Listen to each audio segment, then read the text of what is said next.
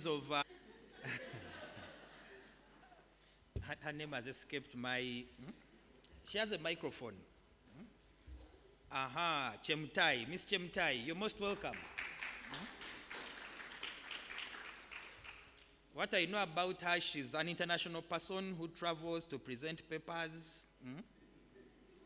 She even came to my office some time back requesting for permission to travel, and I thought she was kidding. I'm also an investigator, so when I did some digging around, I discovered she's not a simple person. So Ms. Chemtai, you're most welcome and thank you. I know you will not disappoint. Now, I think some of you, or most of you, have got a copy of today's program.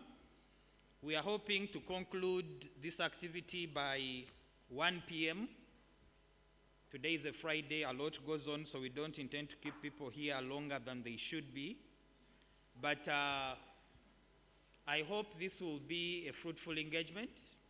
The topic at hand is very critical, especially in these times of COVID-19, political turbulence, media freedoms, freedoms of Ugandans generally. Though I know some of this could be overshadowed by international events, such as Russia and Ukraine. The world keeps evolving. Before it was climate change, then came COVID, and now we have. So someone can think COVID left, isn't it? Or that climate change is no longer a threat, but these are things that coexist with each other, and we have to learn how to live with them. So at this point, I would like to close my welcoming remarks by saying that to our panelists, these are our students from year 1 to year 4, and this is just a percentage of them. We could not get everyone in this hall for COVID regulation compliance purposes. That's why we try to scatter the seats so that we don't endanger people as they are here.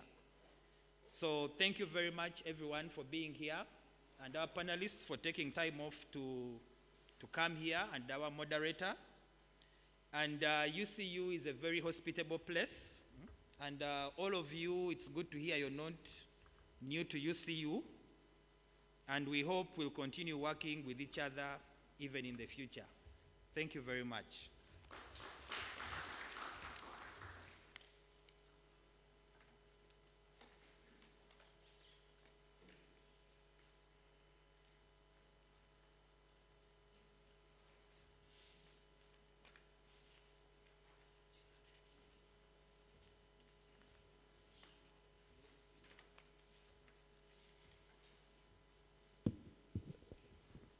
Good morning, good morning, good morning, good morning.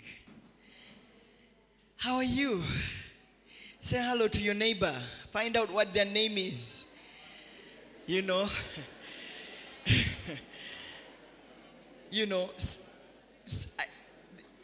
I have moderated so many events and I've held so many discussions that people get to sit with their neighbors and they don't even know who they are. So tell your neighbor your name, which year are you in? You know, what is their hardest course unit? You know. While I was doing my master's, media law was one of my hardest course units. Having to, be a lawyer at one point. I'm very serious about this. I'm going to be looking out for you to tell me your neighbor's name. Sir, what is the name of your neighbor? Yes. Huh? Elizabeth who?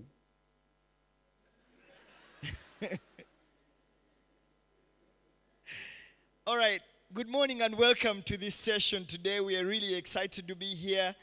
We're discussing this conversation will be literally covering the right to freedom of expression and assembly. And we are questioning, are we moving forward or are we moving backwards? And we're really happy, and a special thank you to UCU, to the American Bar Association, as well as the East African Network of University Law Clinics for making this happen. My name is Solomon Serwanja, and I am the Executive Director of the African Institute for Investigative Journalism. Dr. Peter Mutesa Sir, Dean of Faculty of Law, you will allow me to make you a panel because I cannot skip you in this conversation, clearly. So, whilst you gave us the keynote address, I think I'll be able to engage you. The documentary that you watched earlier, and we can leave a copy for all the students to pick one of them. If you have a memory stick, you can get to Viola, and you can get to watch it and internalize it more, was documenting the chilling tales and narratives of journalists who covered the most recent elections, especially those that were covering the opposition. We all remember those gruesome images on our screens and in our social media, WhatsApps and Twitter and Facebook of what happened to the journalists who were beaten, battered, and some of them broken. I just heard this morning that Ashraf Kassirie has gotten asylum out of the country this morning while I was coming.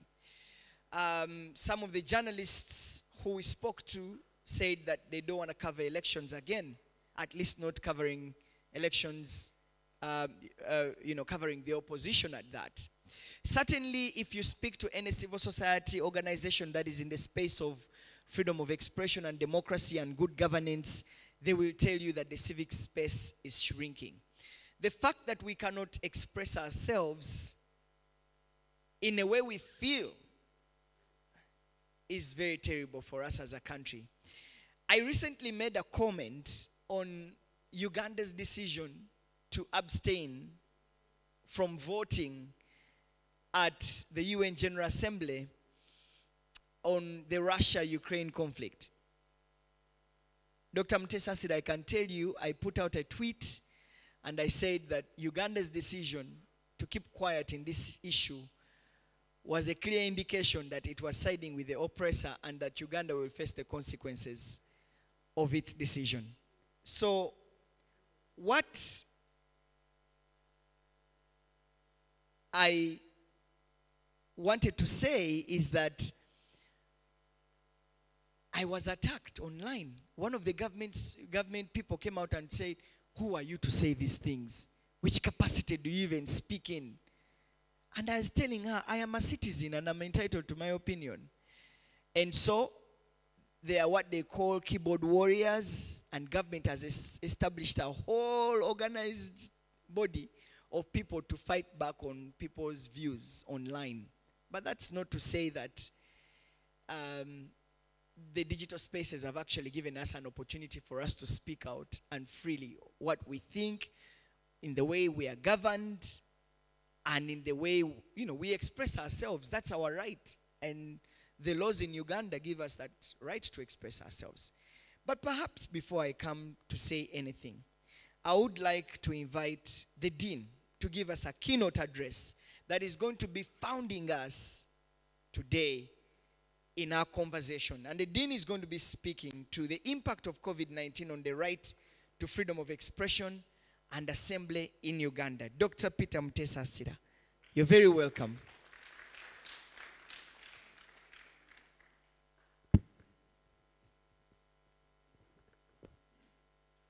Much.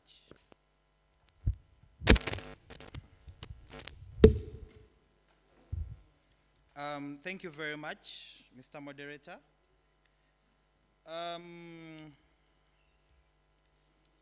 Mine is going to be all-encompassing, but of course not escaping the fact that we are still in the COVID-19 era. But as most of you know,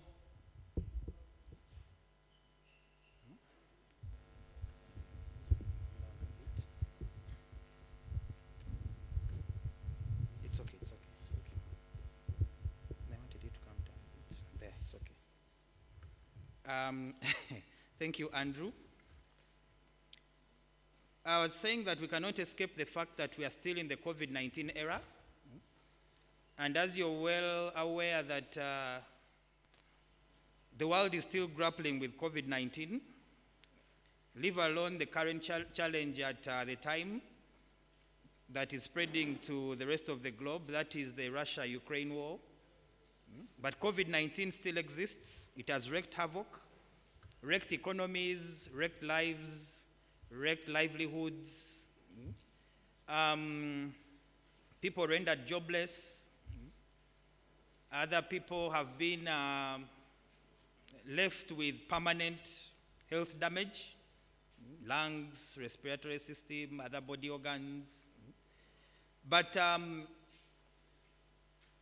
COVID-19 has also been used as a shield and a sword by especially governments to curtail on freedoms such as that of expression and assembly. You know, the time COVID struck, the court had just nullified some provisions of the Public Order Management Act, and then COVID struck, and then, as some people say, the government was back in business. So they needed not to quote POMA, not to quote other laws to impose restrictions on the freedom of expression and association. Of course, with COVID-19 came imposition of COVID-19 control measures, just like it was done all over the world, to curtail the spread of the disease. For instance, in Uganda, we had lockdowns, we had curfew, we had border closures, we had restrictions on movement, ban of public gatherings. So this greatly affected the enjoyment of the right to freedom of expression and association. And of course, these rights and freedoms are very important when it comes to identifying states that are really democratic and their state of governance. So the freedom of expression and association is provided for in international instruments and regional instruments, such as the Universal Declaration on Human Rights, Convention on the Rights of the Child, the Convention Against Discrimination of Women, the African Charter, the list goes on. In the Ugandan context, we have the Constitution, Article 29, freedom of the media, freedom of association, assembly, the right to demonstrate, functioning of political parties, NGOs, and these categories of groups I'm mentioning have all faced the brunt of experiencing the full force of the state under the guise of implementing COVID control measures. The press, you've seen what happened to them, beaten left, right, and center. Those who want to demonstrate, you remember Stella Nyanzi and her people who went downtown to protest high prices of commodities during COVID, how they were dealt with. I don't think Mr. Seraja here was part of the people who once tried to protest against social media attacks. But I remember, I think it was Raymond and someone else who faced the fire. But I think Raymond fled, because even Bobby Wine fled. I don't know who was arrested. So during the COVID period, we've also had an election. And freedom of expression and assembly also provides for activities of political parties. You've seen journalists saying political party activities and elections are now a no-go area, especially those who opted to follow a particular candidate. They got the beatings, the beatings of their lives. And some are still nursing wounds up to now. So, in my opinion, whereas these COVID-19 control measures were well intended, but to some extent they were abused, misused, they were disproportionate, some were not even necessary, as they were curtailing the right to freedom of expression and assembly of the Ugandan citizens. It is suggested that any limitation imposed on the right to freedom of expression and assembly should not exceed what is legally accepted and justifiable. And this is provided for under Article 43 of the Constitution, provided for in international instruments such as the International Covenant on Civil and Political Rights, the International Covenant on Economic, Social, and Cultural Rights. Any limitation should be legally accepted and justifiable and reasonable So one would then ask, were these COVID-19 control measures legal, reasonable, and justified? We used to see people dying to get permits, to get permission to move to hospitals. Someone is on deathbed, but is lining up at an RDC's office to get. And I'm told some people are even being charged money, about 5,000. And sometimes the RDCs would even say, you don't look sick, go back home. But the freedom of movement is constitutionally guaranteed, but here it was being curtailed by restrictions in the form of COVID-19, control measures, restricting movement. You saw people being beaten. Before you even explain why you're moving, you're being beaten. The press, even the press sometimes, there was a time some people were coming from a talk show, I think from NBS, and they were arrested. Simply because one of them said controversial things, actually two of them. But then they were arrested for defying curfew. But later it turned out the reason they were picked up was because, and this is why I was saying that the government was using COVID-19 control measures as a shield and to deal with you, that you're going to spread COVID. You saw people who would try to gather being dispersed, whether in public or private. There's a time they were even showing LDUs breaking into people's homes to enforce curfew. And the president had to come out and tell these people to go slow. People are losing their lives. You're not asking why someone is moving. Maybe they are going to a health center. Maybe they are going to pick up drugs. We saw people who suffer from TB, HIV, AIDS, they're the biggest victims. Before you're asked whether you're going to pick your drugs, you're first beaten. But people had freedom of movement, but here they were being restricted by COVID-19 control measures. Now, whereas it is important to control the spread of pandemics such as COVID-19, this should not be used as an excuse to disfigure and unnecessarily restrict freedoms and rights such as that of expression and assembly. These rights should be enjoyed by all citizens without discrimination. I think during COVID you saw some people were moving freely and others were being arrested. Some media houses, people were being massaged, others were seriously being, especially these reporters who are working for these online platforms. Is it Choto, then what else? Ghetto TV. They were being beaten to pulp and arrested. And even some Ugandans who are covering for international media houses, they were really being roughed up.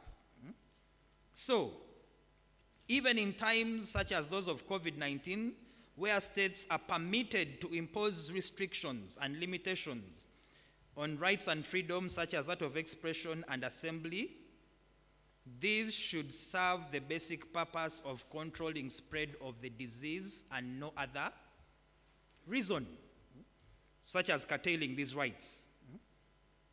For instance, we have what we call the Siracusa principles. They are basically public health principles that apply around the world. These are soft law instruments, but they also, under Article 25, for instance, permit a country to impose restrictions in times of health emergencies.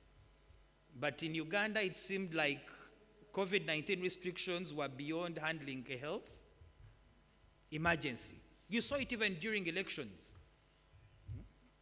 People are being arrested for violating COVID-19. Some people were arrested in Kalangala that they had gone to spread COVID-19. Others were arrested in Luka, is it Luka? That they had gone to spread COVID-19. But the Constitution clearly under Article 43 puts in place parameters that a state should apply or operate within when imposing limitations on rights and freedoms such as that of expression and assembly. The Ugandan courts have also pronounced themselves when it comes to legally justifiable limitations, for instance, on freedom of expression, in the case of Charles Onyango Bo and Andrew Mwenda versus Attorney General, where the Supreme Court stated that any limitations on freedom of expression should be acceptable and demonstrably justifiable in a free and democratic.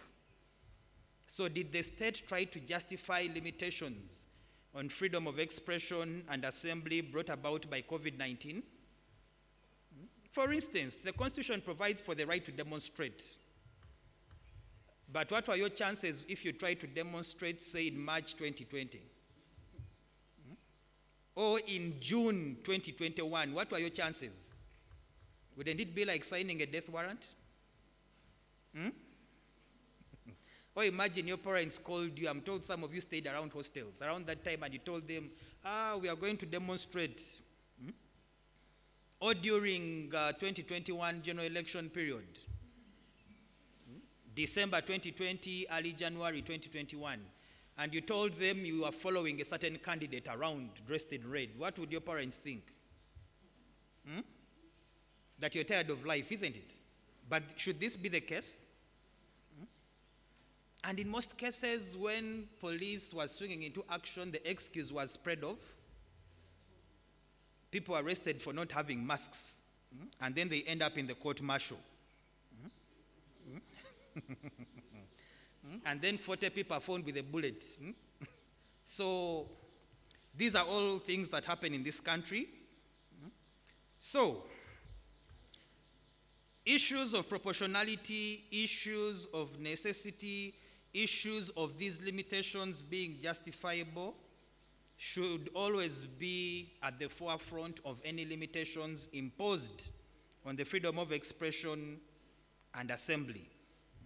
When the governments operate within these limitations, it will basically prevent those in authority, especially the law enforcers, from abusing the rights of the citizens.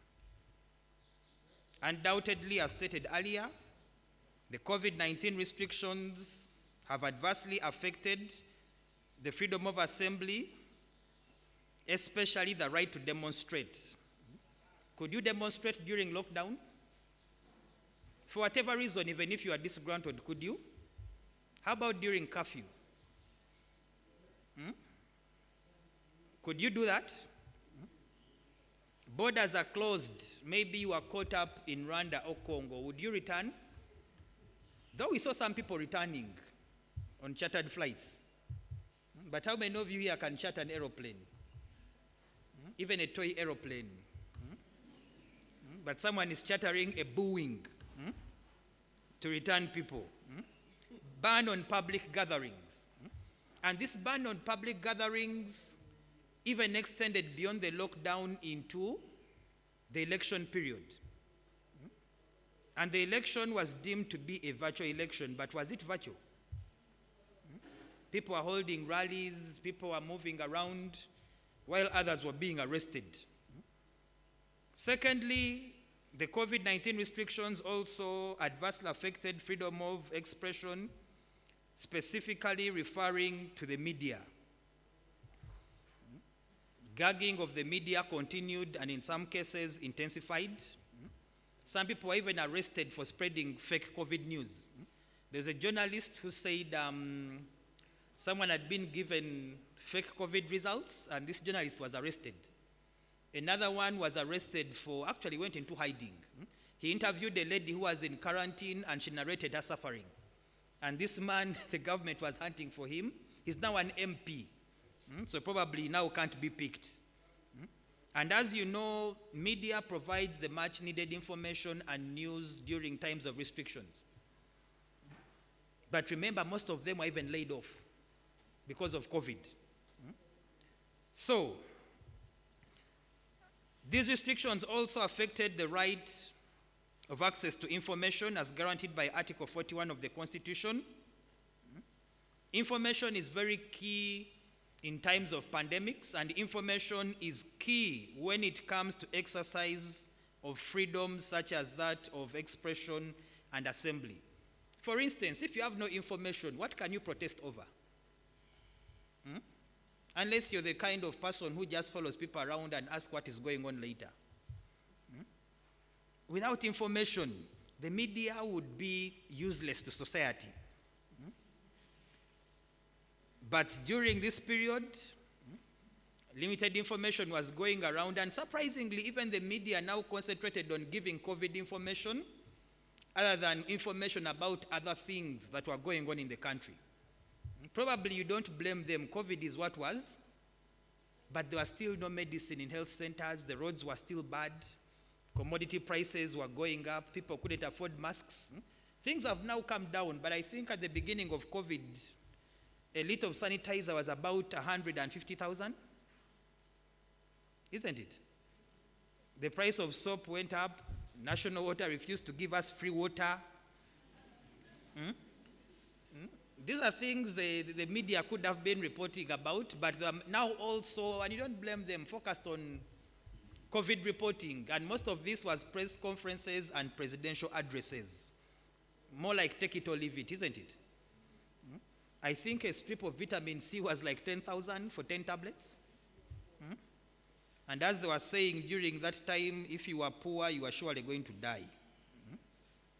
And of course, with access to information, the internet plays a very critical part.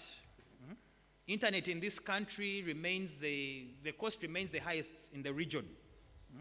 Leaving alone countries like Congo and Sudan. But where Uganda is now, the internet should be cheaper than it is. And those of you who are studying online, you know what I'm talking about.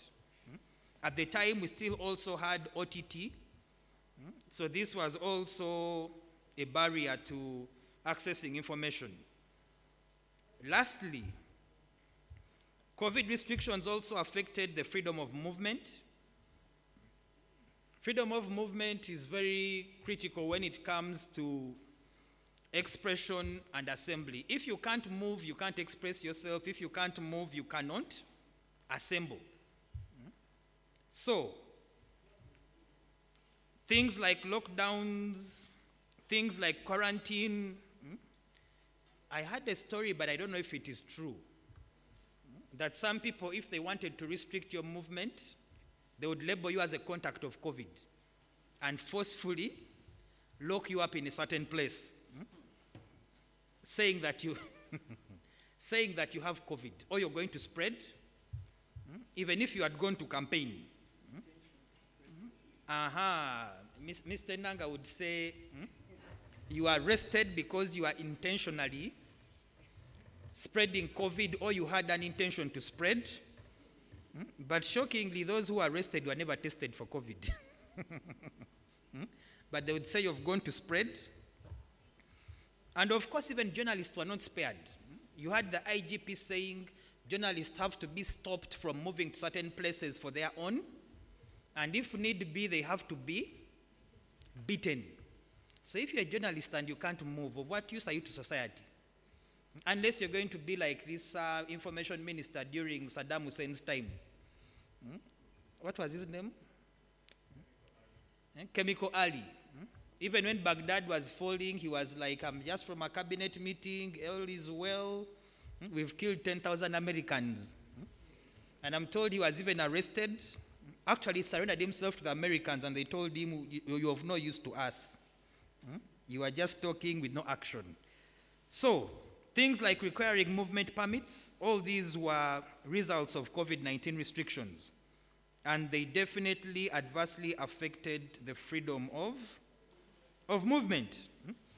But keeping in mind that even with COVID restrictions, we had the Public Order Management Act, we had the Computer Misuse Act, but COVID was now a bigger sword in the quest to limit and impose restrictions on the right to freedom of expression and assembly. At that time, there was no need to quote POMA, there was no need to quote Computer Misuse Act, because COVID was a silver bullet that would fix everything. Of course, now you're also hearing the amendments to the Public Health Act. Spitting, I hear refusing to get vaccinated. All sorts of strange things. I thought people had to make informed choices. So, In conclusion, COVID-19 control measures adopted by the government of Uganda undoubtedly adversely affected the enjoyment of basic human rights such as the right to freedom of expression and assembly, especially the media, movement, right of movement, and even those who intended to demonstrate or protest. This was very risky business. Whereas the government could be commended for bringing COVID-19 under control, but in my opinion, some of the measures adopted were disproportionate, were unacceptable, were not justifiable, and could not even be. Why would someone lose their life because you're imposing COVID-19 restrictions? You're saving me from dying by killing me. You saw border men who would bypass roadblocks being shot. There was even a lady, there was a WhatsApp doing rounds. I think she was going to hospital or something, and then a policeman whipped her on the back. Of course, the borderman escaped, and she fell and rolled seriously. People couldn't go to hospital. You saw women who died in labor in their homes because the husbands couldn't secure permits. Journalists are being beaten because they are covering events where COVID is spreading. And they are being beaten to pulp for their own safety. So going forward, the government should not impose arbitrary limitations on freedom of expression and assembly through generalized references and use of words such as acts likely to endanger the health of the public.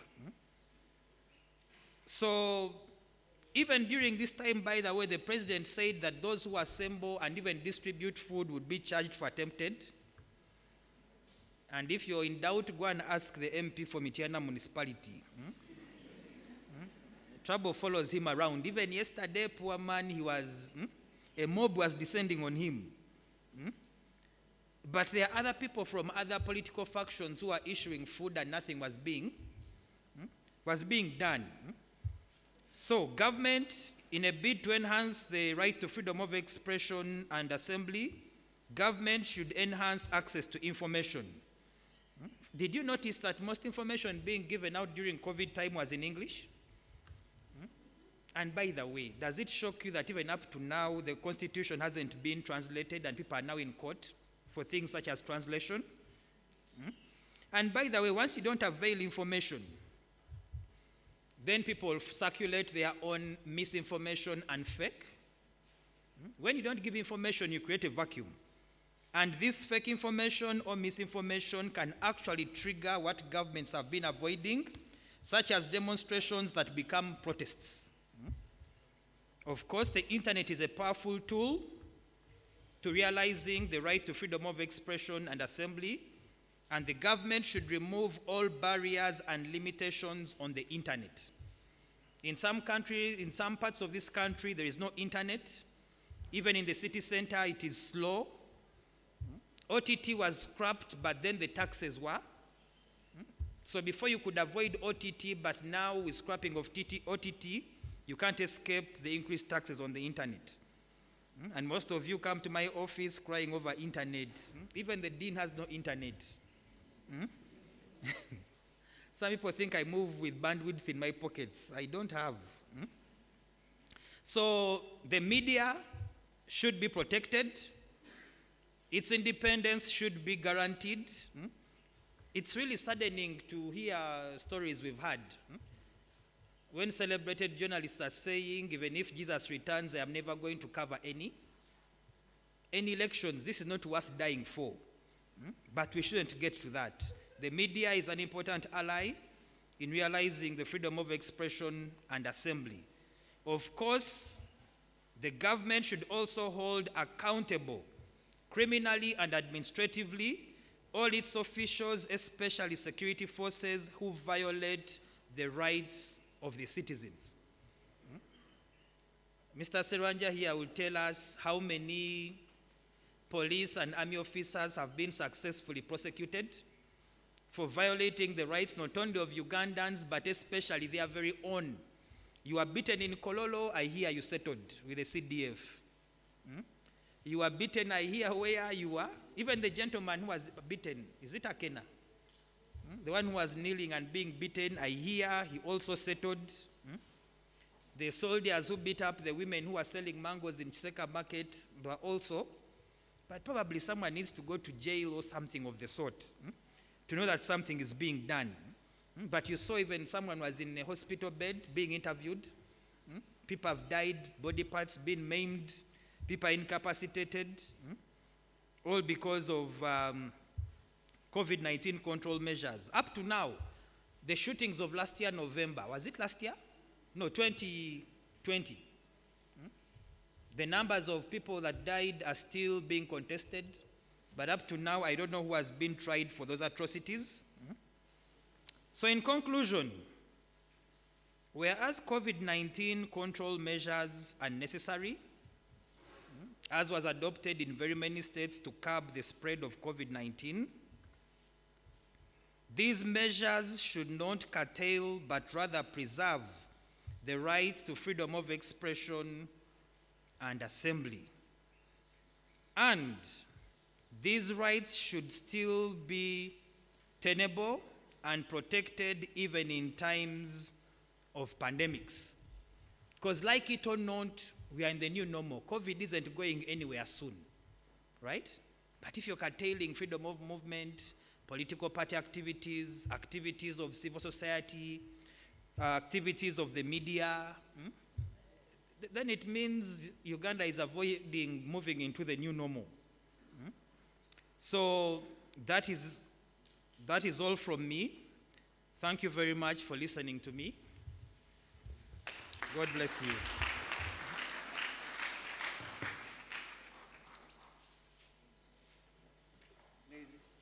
Ladies and gentlemen, another round of applause to Dr. Peter Mutesa here. Dr. Peter, I am really fascinated by the examples that you used. You remember everything like it was yesterday. Thank you very much. I just wanted to get a general reaction on the keynote address from the panelists. I think I can start with Dr. Livingstone Sewanyana. You've been closely listening in to the keynote address by Dr. Peter Mutesa. I just wanted to hear your thoughts on it before we can get deeper into the discussion. Your general thoughts on his presentation.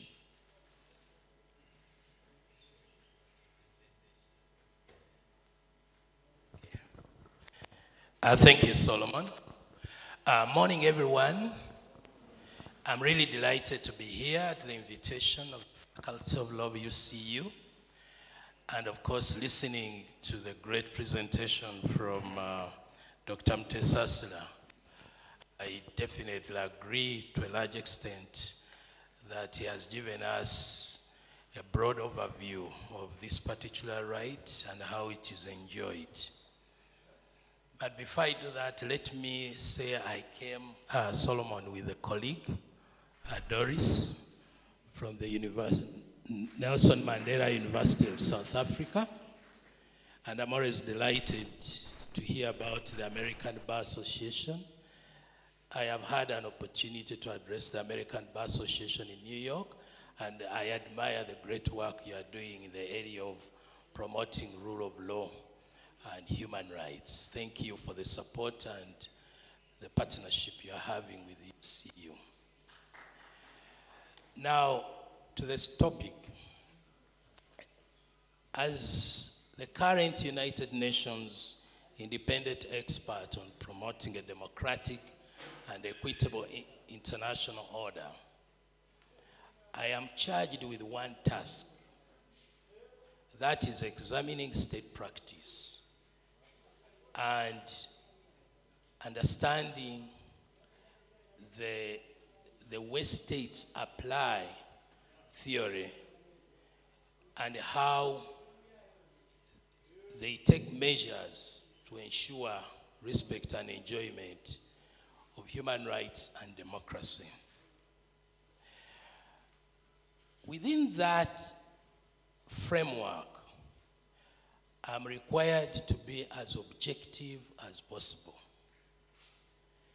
Of course, looking at Uganda's experience over the last 20 years or 2 years in particular, no one would disagree with Doctor that we are facing a democratic backlash. In fact, to understand whether we are enjoying the right to freedom of expression, association, and assembly, or we are experiencing a decline, you need to go back in history.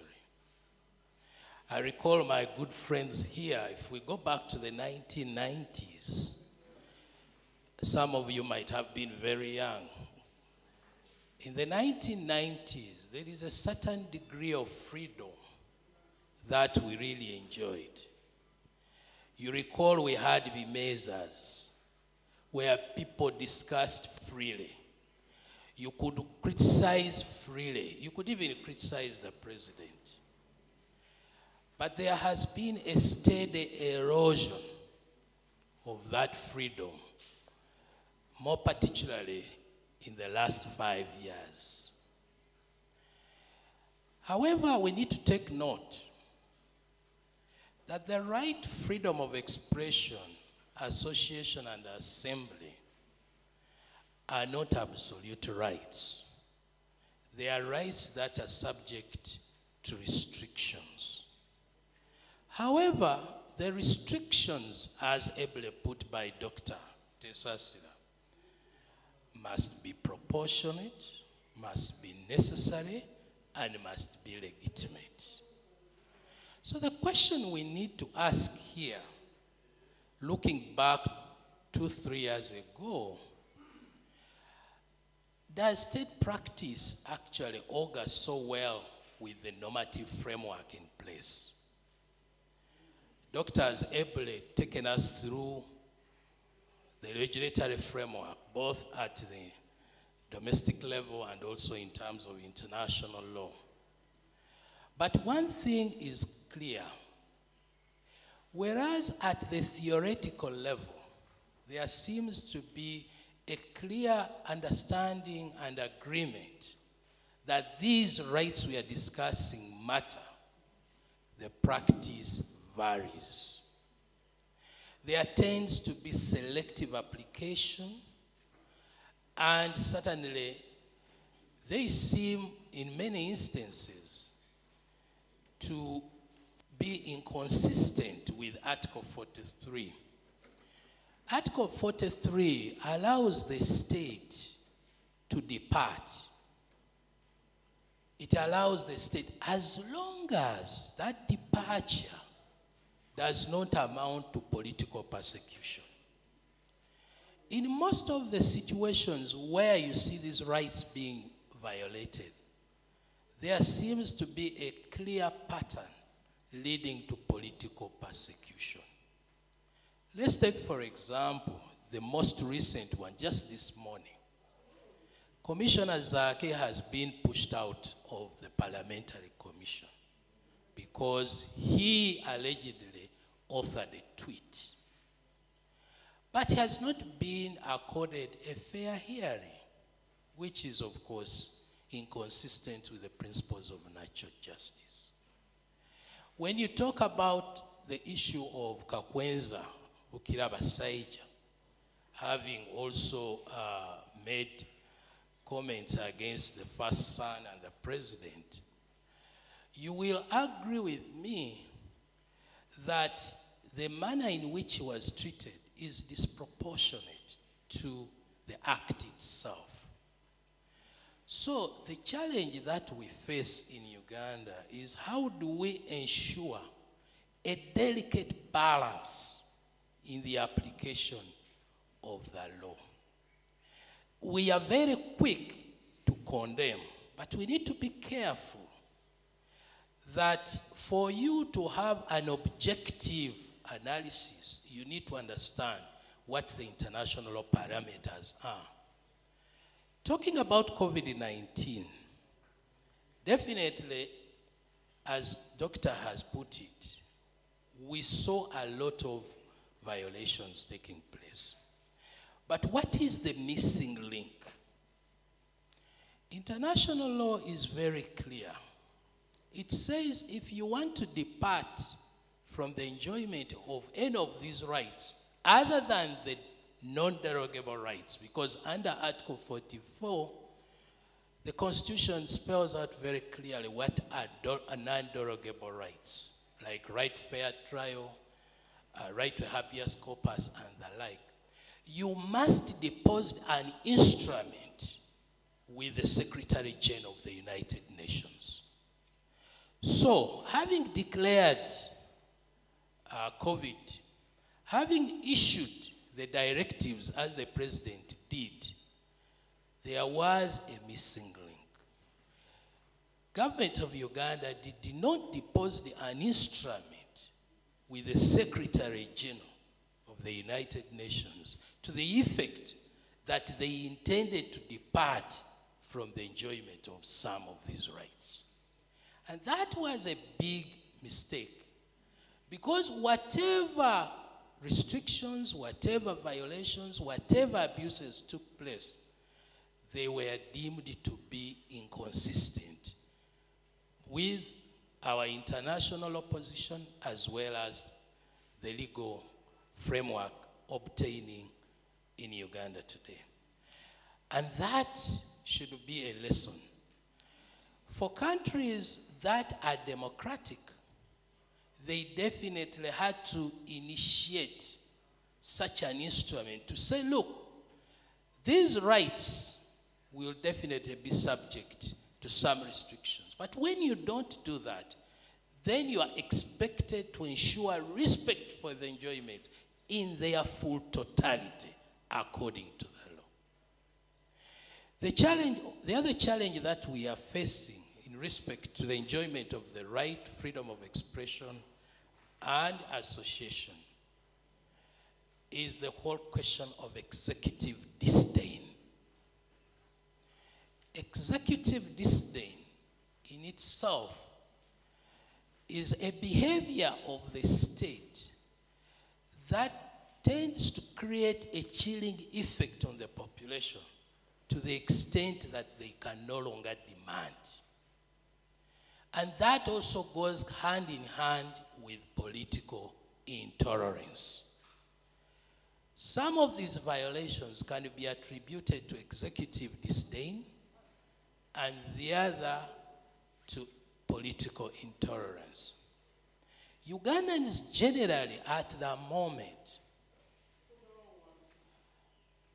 do not feel strong enough to demand any of these rights that we are talking about. To the extent that when you demand, you are seen to be out of the normal. So when my brother Mwine or my brother Solomon makes a demand that the media should be free, the question that therefore arises to many people is, generally we seem to see them enjoying relative freedom. There seems to be a liberalization of the media. The media in Uganda seems to have a great latitude to operate. Why do they claim that they don't have the space? That can be attributed largely to the lack of knowledge and also to the issue of executive disdain. That now we experience the effects of a repressive apparatus that does not create a liberal mind in order to make demands on the state.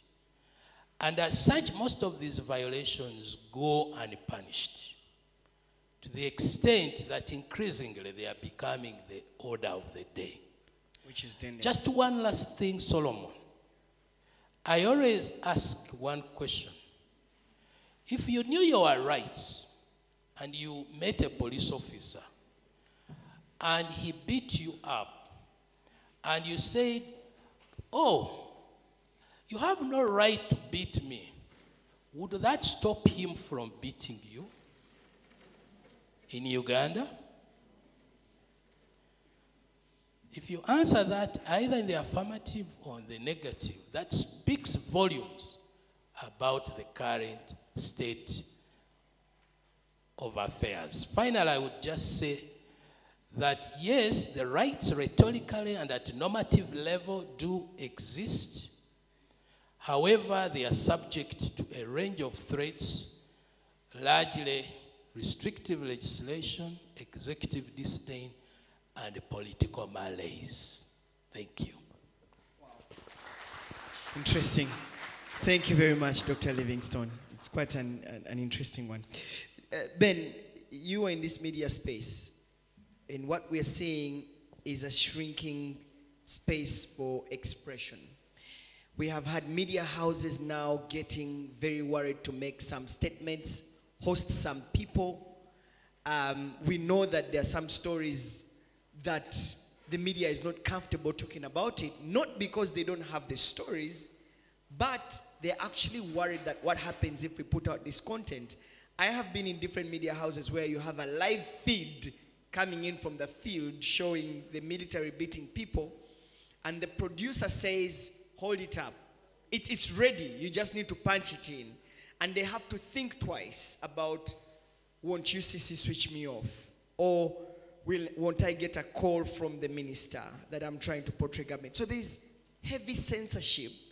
And in a way, it shrinks the space. It now becomes difficult for you to host some vocal people. Anyway, I'm out of the space. You are in the space. I wanted you to speak to the freedom of expression in the media, generally as you comment and react to the keynote address by Dr. Mtetasi. Thank you very much, Solomon. Good morning, everyone. It's an absolute delight to be with you, and an honor for me to be on such a distinguished panel with international travelers and doctors and professors. So again, I'll start from where Dr. Sewanyana pointed off the fact that in the 1990s, when I think maybe half of this room was not yet born, we didn't have these sort of discussions. The Bimeza, which actually ended up becoming the reason why the freedom of expression is being threatened, was because, I mean, you could say literally anything that you wanted. And the problem was that maybe that wasn't such a good thing.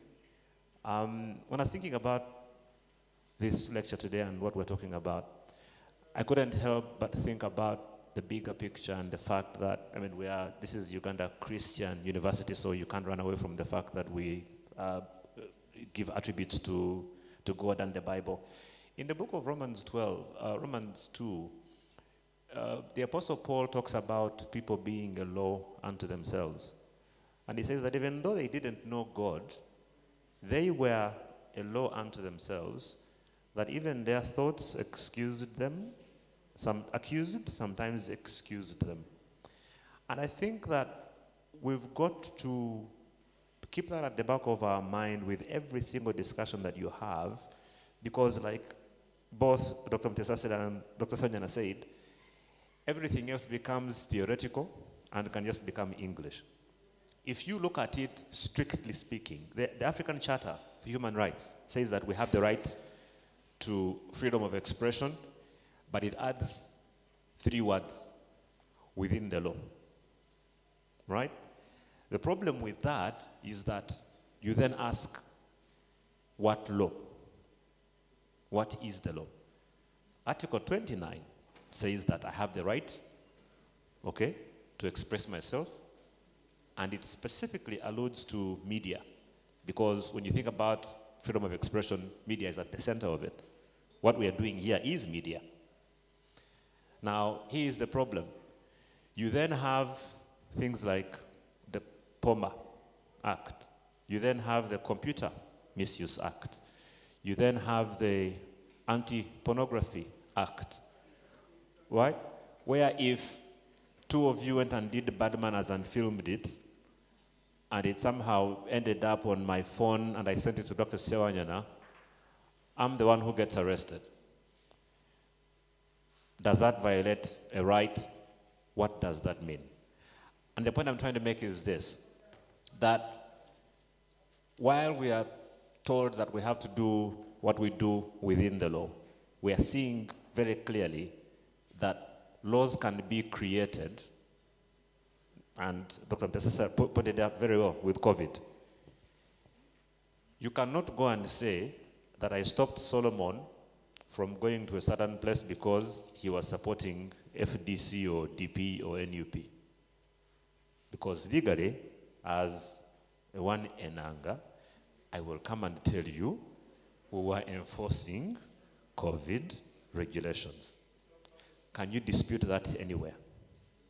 No. Legally speaking, he can prove that we had restrictions in place for your own benefit. Like Dr. Mtesasa said, we will kill you to protect you from dying, and do it legally. Can we please remember that we've been in, it's not more than 25, 30 years ago that we had a law in South Africa that said that you, Solomon, cannot marry a Mzungu. Okay? And it was a law. In a court where if you married a white person, you could get sent to prison. And so I think that the way our freedom of expression, association and assembly is managed, and again, the big theme that we're talking about is the question that we're asking today is, are we moving forwards or backwards? It's obvious that we're moving backwards. But the reason for me is because we keep hiding behind English on either side, and it doesn't take us anywhere. Because the government will come up with a law to restrict your rights. You will become more vocal because you think you have rights. I saw a tweet a couple of weeks ago from a very renowned lawyer who was in a verbal fight. He's become a very famous lawyer. I think he's called a rebel lawyer or something. And I thought to myself, I cringed, okay? Because I thought to myself, this is someone who, for all intents and purposes, because of his brilliance, could end up becoming a judge or a chief judge at some point in the future. But this is someone now who, because of his right to freedom of expression, is saying some very interesting things to someone else. I'm not even sure if I'm allowed to repeat them here, right? I hope, Dr. Mtesasa said, do I have freedom of expression to say, see, my rights are being curtailed.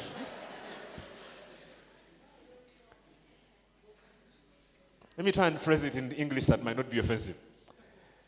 This person was telling someone else on Twitter, in public, to go and do something to themselves.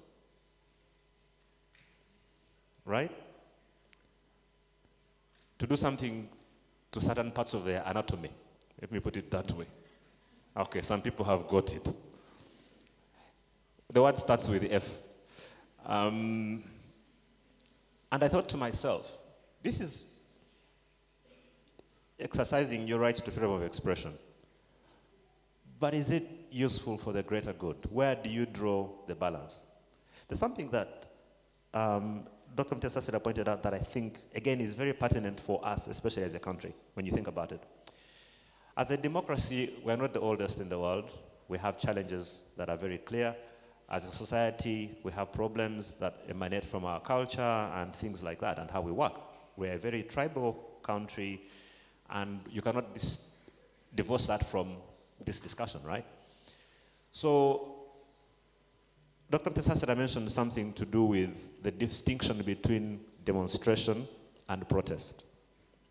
How many people in this room can clearly define the line between a demonstration and a protest? Because one of the challenges we've had from where I stand is that many times in Uganda, you have a protest that is being put off as a demonstration. So when the police pulls tear gas, they're saying we're fighting a protest. In some cases, they are right, because there'll be provocation. I'll never forget 2009, when I almost got killed during the Kayunga riots. Again, I think most of you guys were probably very young. You don't remember. You're probably in school at the time. But what basically happened is that a very small thing escalated very quickly and became a big problem where Kampala was on fire. And there was a thing that then happened where we are being told, Tambula ngo Muganda. Now, I'm a Munyankole from Kashari. My Uganda at best is very sketchy. So I'm in Makerere, and these protesters now, because this was no longer a demonstration, it was clearly a protest, are banging cars, breaking windows, doing all of these things. And I happen to be in that mix. So they come up to the car, they were being chased by the police. And they ask me, where did Achi?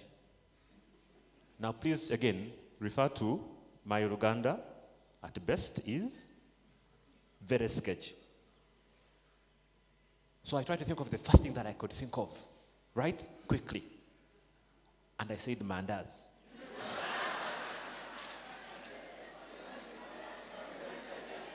True story. So you can imagine what happened after that. The only thing that saved me from lynching was the fact that the police was so close to these guys that they then had to run away from the tear gas. So when you juxtapose that against, again, the bigger picture, I liked what Dr. Sewanyana said about there having to be a balance. In my opinion, that balance has got to be at a point where, as a society, as a community, you stop hiding behind the law and English and things like that, and agree on things that are acceptable or unacceptable. I'll finish with this example.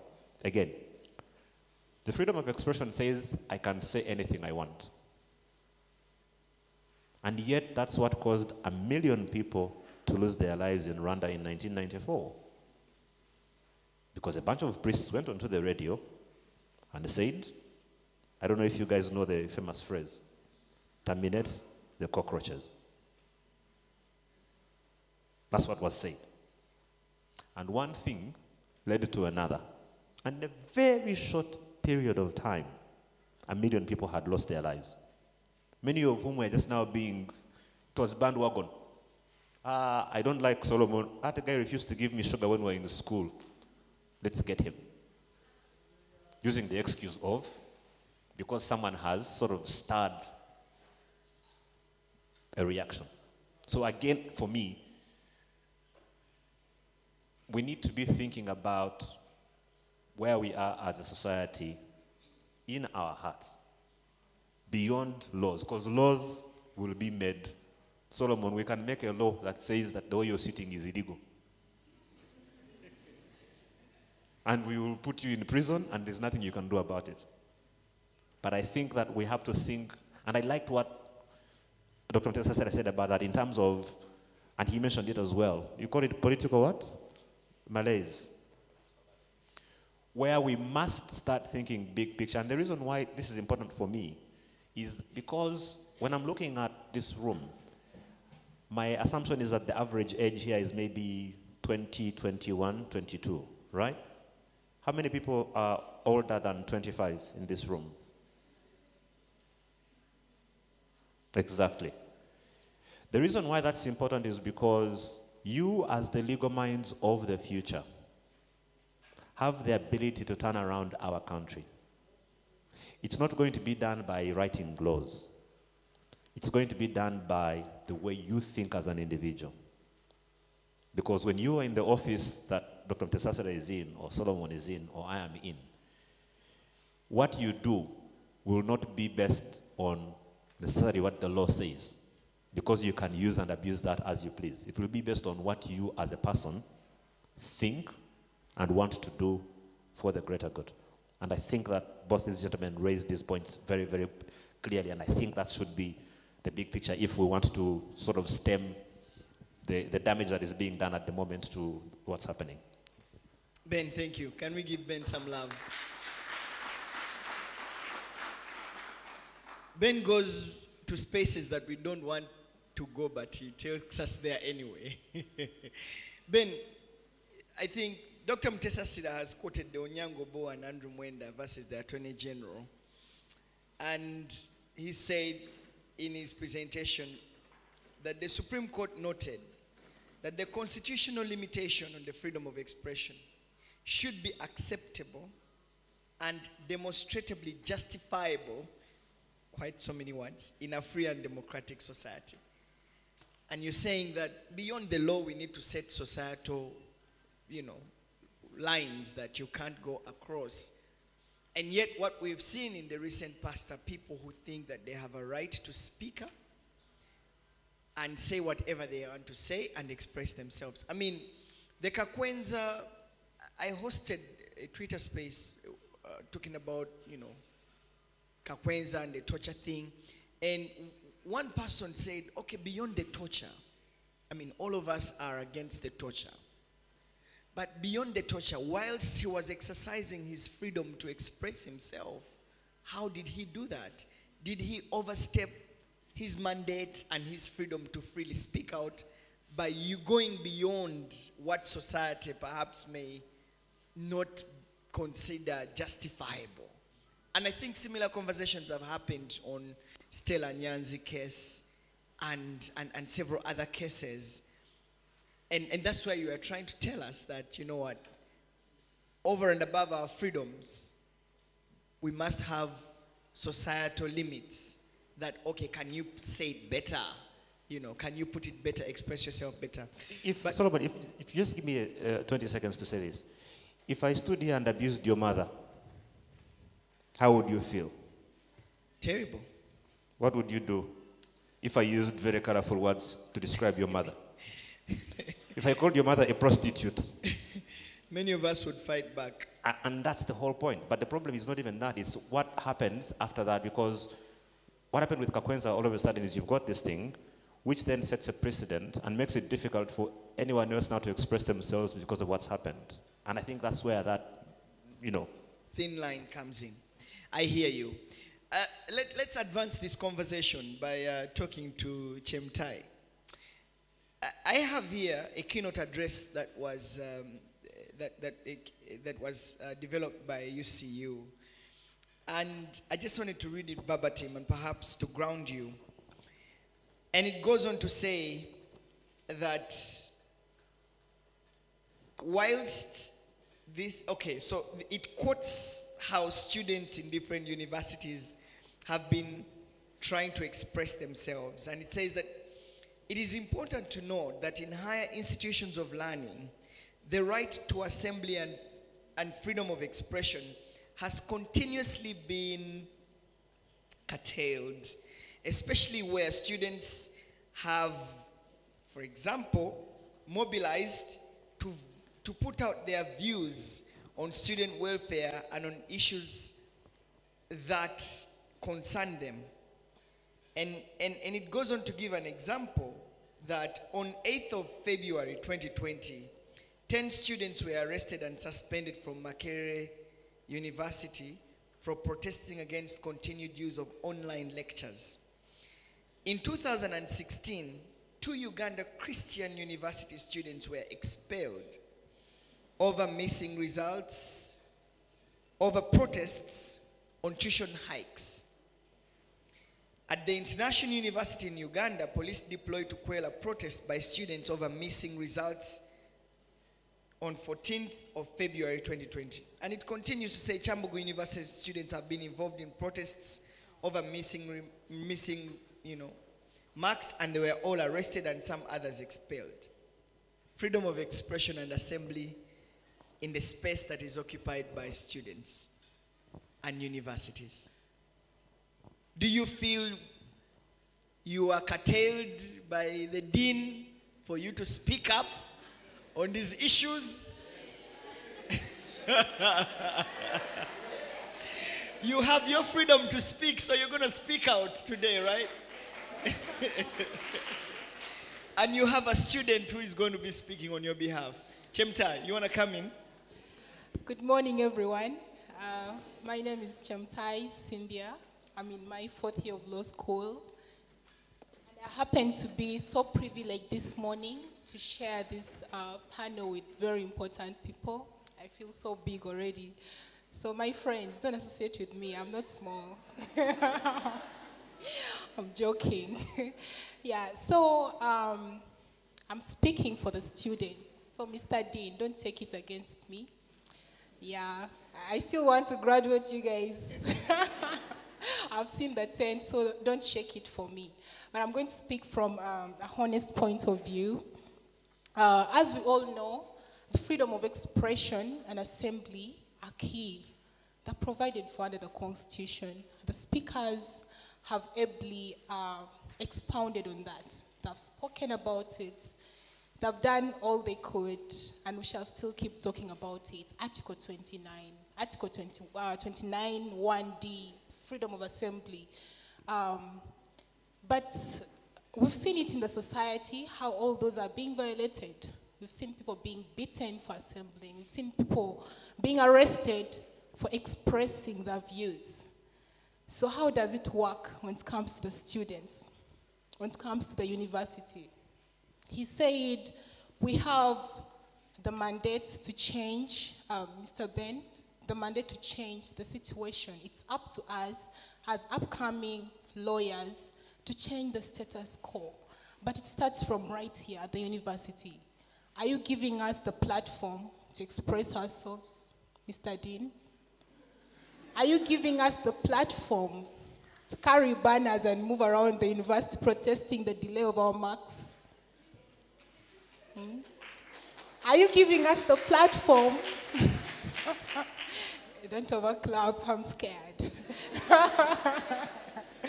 No, Mr. Dean is cool, as you all know him, the coolest dean in Uganda. So, when we see Makerere students being arrested for complaining about online studies, you know, we are going back to the new normal. We are resuming physical studies. And we've all experienced the burden of studying online. It has not been pretty. Many people will confess that one of that terrible semester's performances were those ones that we had online. And the law is just not like any other course that you go and, you know, chill for a whole semester, do exams and pass. It's so practical. We need resources in the library. We need to sit there and spend nights and, you know, read and read and read. And some of these resources, especially Ugandan resources, are not online. You know, so if students come up and complain, it's not that they're not enjoying the chilling at home and all these things. It's because they're concerned about their future. They're concerned about the breed that will be made to graduate. So if you deny them the right to tell you that what you're doing is not good, then you're giving them the, let's say, the platform to view it. I mean, we shall not change it up there. We can't change it right now. Yeah, we have no chances of changing anything out there if you can't give us the platform or show us how to do it when we are still on ground. You're literally grooming people that will grow up and go out there knowing that we are restricted. We are not supposed to talk about this and this and this. You know, you're scaring us. So the protests, I'm so much inspired by the UCU students that stood out and went ahead and protested after they were suspended. It's a prominent constitutional case now. Every first-year law student must know it. Yeah?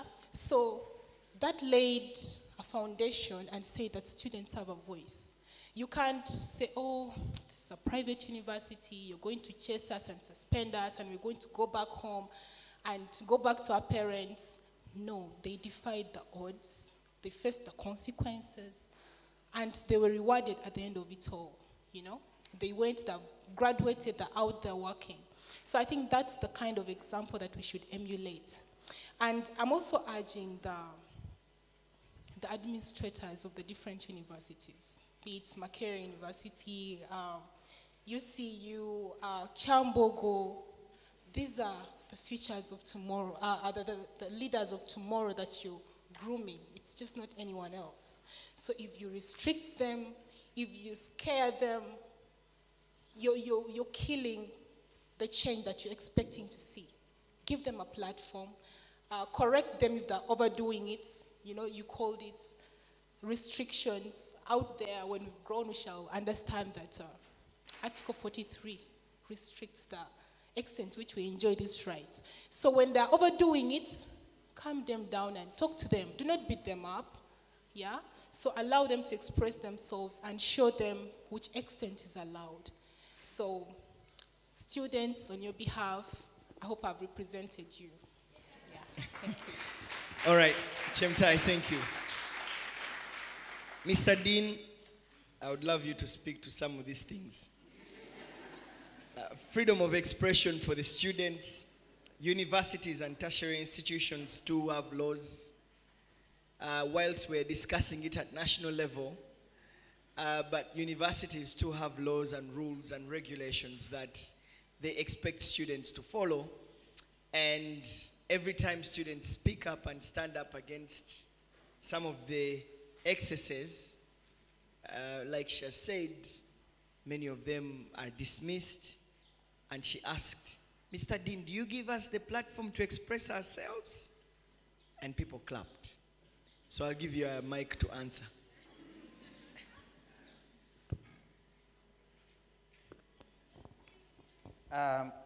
Thank you, moderator. I didn't know the tables were going to turn on me. But at least for those who have approached my office, it's things turn out to be better than expected. Though there are times where people come with problems that can't be solved. But I try to solve problems. So looking at it from university lenses, it is not in doubt that universities are nursery beds of national politics. And even those who will become national leaders in future, you see them now. And even now as a student, chances are the classmates and friends you have here are the people who are going to influence your way of life for even the next 10 years. After school, it is a bit hard to get genuine friends. Most of the friends you'll get either want your legal services, want your money, want your connections, or want your demonstrating skills to be rubbed on them. But speaking to what has been said, in UCU, we believe a lot in dialogue. And I suspect in other universities, in Buganda, where I come from, they say the big bird teaches the younger ones how to fly. So as Dean of Law, if I'm always demonstrating and protesting in front of the VC's office, probably you'll also pick up on that and say if the Dean can protest, then who am I? But it is a constitutionally guaranteed right, and I believe usually this should be a last option after everything else has failed. But someone has not even met you before, they come to your office and as the Dean, and they want to exercise their right to freedom of expression by undressing. Dean, you don't help me graduate, you're going to see the worst. And I'm like, what is your name? I don't even know you. So we should do our part. Before you get to a situation where you have to demonstrate or assemble to engage in something, did you do exams? Did you do courseworks? Did you pass? Are you living by the university rules and regulations?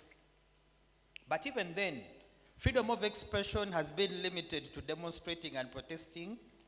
But for instance, even coming to speak to the Dean, you're expressing yourself. Some of you come to my office in groups of 3 or 5. We agree, but even where we disagree, we agree too. But we somehow find a solution. Others write to me petitions. Dean, there is this issue. You need to have it addressed. At times, issues I can't address, I help you and channel them to those who can. So there are other ways of expressing yourselves. You can write, you can come to my office. Those of you who cannot, there are some of you who can't speak for yourselves. You speak through friends. Friends or better halves. You can go through them and reach out to the Dean, but we have an able team at the faculty and the university to help you deal with several problems that you may have and challenges. So I would like to categorically state it in the most clear terms. The faculty or the school is always open. So is the Dean's office. Please write, please come. And I hope we don't have to get to a situation where, but even the case that is being talked about, in my opinion, students had a right. But I think there are also some things that could have been done better on the part of the students. And usually, just like in any community, if you try to do something unseen or unheard of, you may be the guinea pig of how it should be handled. Because at times when you bring up something new on someone, they may not know how to handle, and they may handle it in the worst way, and probably also express regret, but when damage has already been. But at least thankfully, I know one of the students, we worked hard and helped him resume classes and even graduated, I think, in 2020. I don't know about the other one. But also speaking to what Mr. Mwine said, please draw a clear distinction between a protest, a demonstration, and a riot. Right? If you want to express yourselves, you take the dean hostage to your hostel, lock him in a room there.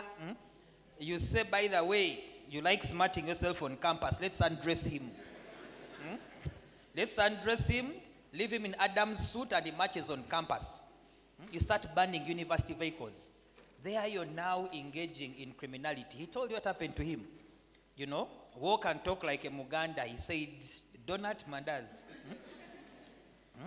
I don't know, but something happened and could have been worse. So now those ones are now venturing into criminality. So please, as Dr. Sewanyana said, this right is not absolute. You go about it the wrong way, there will be repercussions. You have a right to protest, you have a right to express yourself, to assemble, but should this infringe on the rights of others, causing instability of peace, causing disharmony, attacking people's person, engaging in riots, there will be repercussions. But still, as Dr. Sewanyana said, the consequences or results of your misuse of these rights should also not be disproportionate to the illegality you've committed. I may not say good things about you, but if you retaliate by cutting off my finger, is there any form of proportionality? You torture me and I look as if I've been wrestling with crocodiles. Right? You saw Kakwenza. The man opened his back and I was like, has this man been in a cage with a crocodile or something? So even the issue that is causing discontent, should a missing mark or a mark that is awarded and you're not content with lead to lynching of a lecturer? Not all my staff have vehicles, but if you waylay someone who gave you a retake, in one day they are there. You even pick that frying pan of cooking oil from the Rolex man and you pour cooking oil on the lecturer. Is that proportionate to your grievance? Is it? So as we exercise these rights, we should also be willing to handle the consequences that, but most importantly, exercise these rights responsibly, not to infringe on the rights of others. Thank you. This is when the power dynamics change. Dr. Mtesase was speaking here, and the one who is speaking here is being accountable here to you. And having this session is really interesting that you can be able to speak to some of these things. I just wanted to ask Dr. Livingstone Sewanyana, civil society plays a critical role in pushing for freedom of expression and freedom of assembly. What we have seen, though, in the recent past is a crackdown on civil society. We have seen over 50 civil society organizations that have been in the democratic spaces and in the rule of law spaces being closed. Those into the human rights space have been closed. Nicolas Opio, the chapter 4, which is run by Nicolas Opio, is in court. CEDU is going through its own challenges. So this crackdown on civil society, what does it mean to the freedom of expression and assembly? And what happens to civil society and its role in pushing for this when they see other, NGOs closed? Dr. Livingstone. Thank you, Solomon. But before I address the issue of civil society, I wanted also to say something about human rights and its enjoyment in schools, universities, and social institutions. Because it seems to be a running battle between the leadership and often the student community. And it's something that is important. I wanted to start by asking you, because you are in the legal profession, you are as students of law, you want to be advocates, I believe. Are you aware that the legal profession is the most regulated profession among all other professions? Do you know what it means when you go to the Law Development Center? Can you exercise any freedom of expression there? Can you exercise freedom of expression if you go before the Law Council? Can you? Can you exercise freedom of expression if you go before the Judicial Service Commission as a judicial officer? You need to take these things into account. That when we talk about these freedoms, we need to balance them with responsibility. There is an element there that often goes missing. You are entitled to the right, but you also have equally responsibility to enjoy it in a measured approach. And let me also ask, for example, do you enjoy freedom of expression at home? Do you enjoy freedom of expression in church? Do you enjoy freedom of expression in your community? You need to think about some of these issues, because as far as I know, our society is largely hierarchical. Whether at the family level, whether at the community level, whether in the academic institutions, up to whatever level you talk about. So it goes back to the question of building a democratic and human rights culture. We don't seem to have that.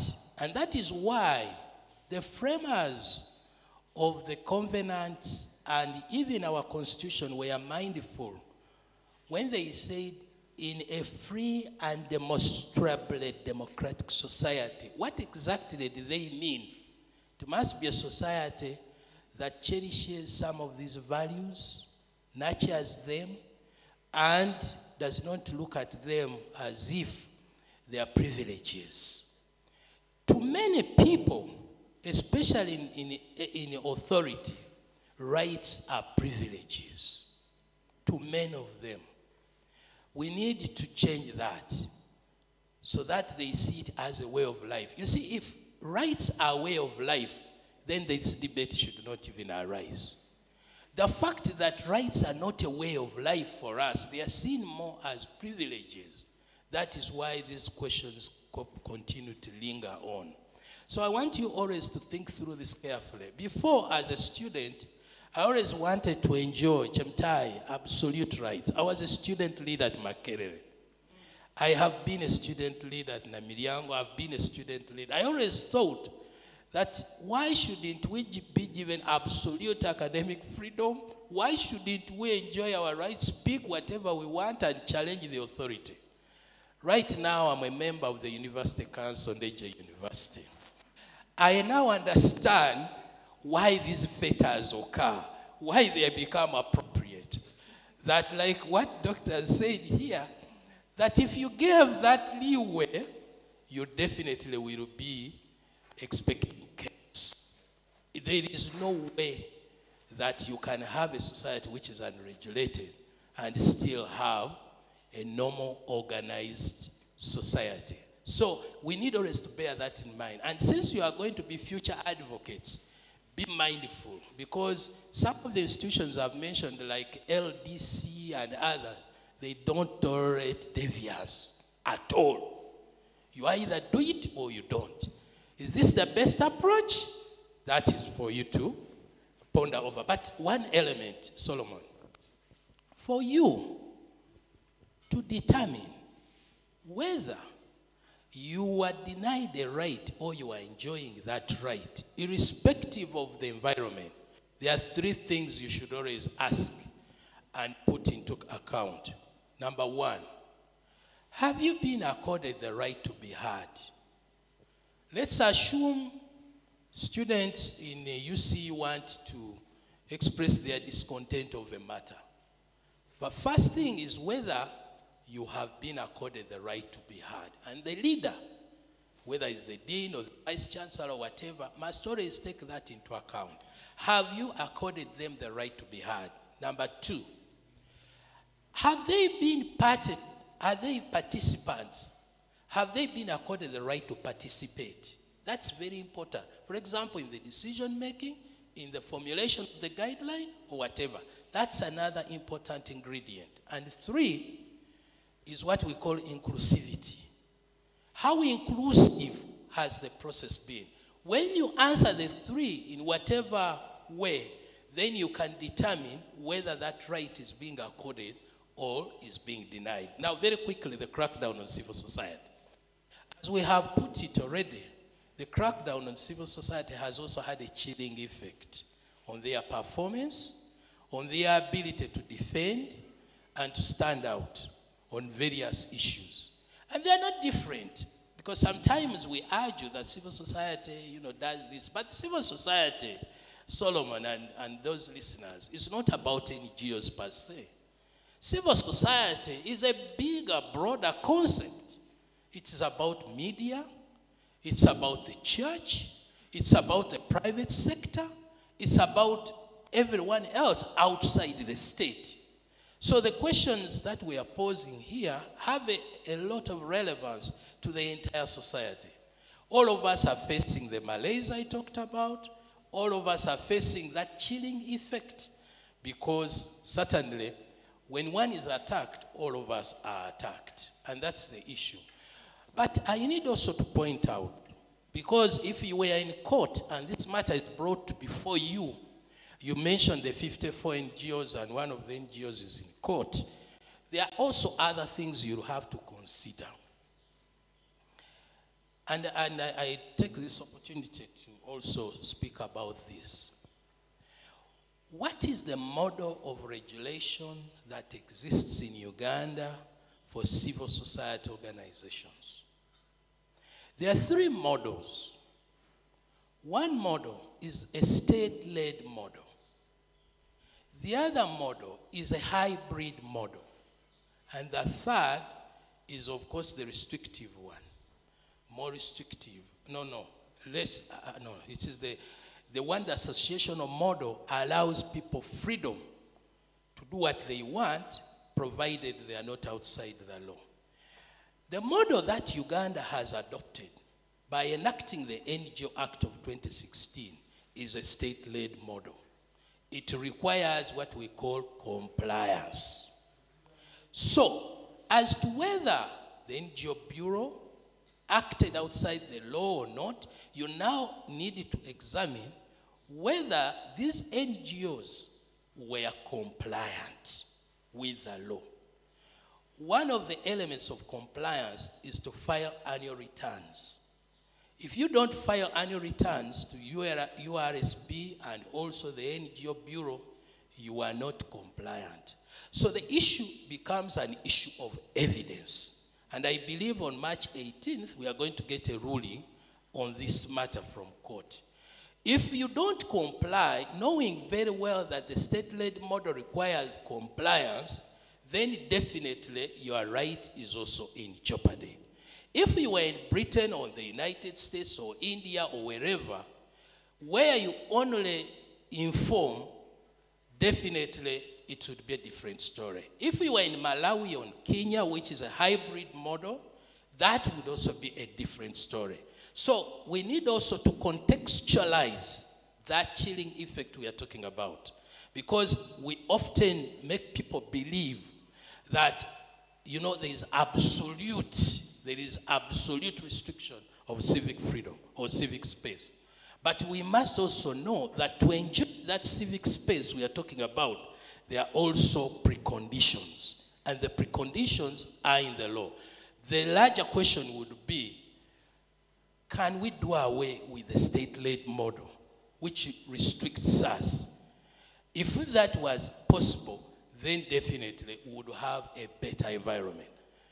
The state has adopted that model, and we as civil society and all other players interested in human rights will need to work so hard in order to change the current status quo.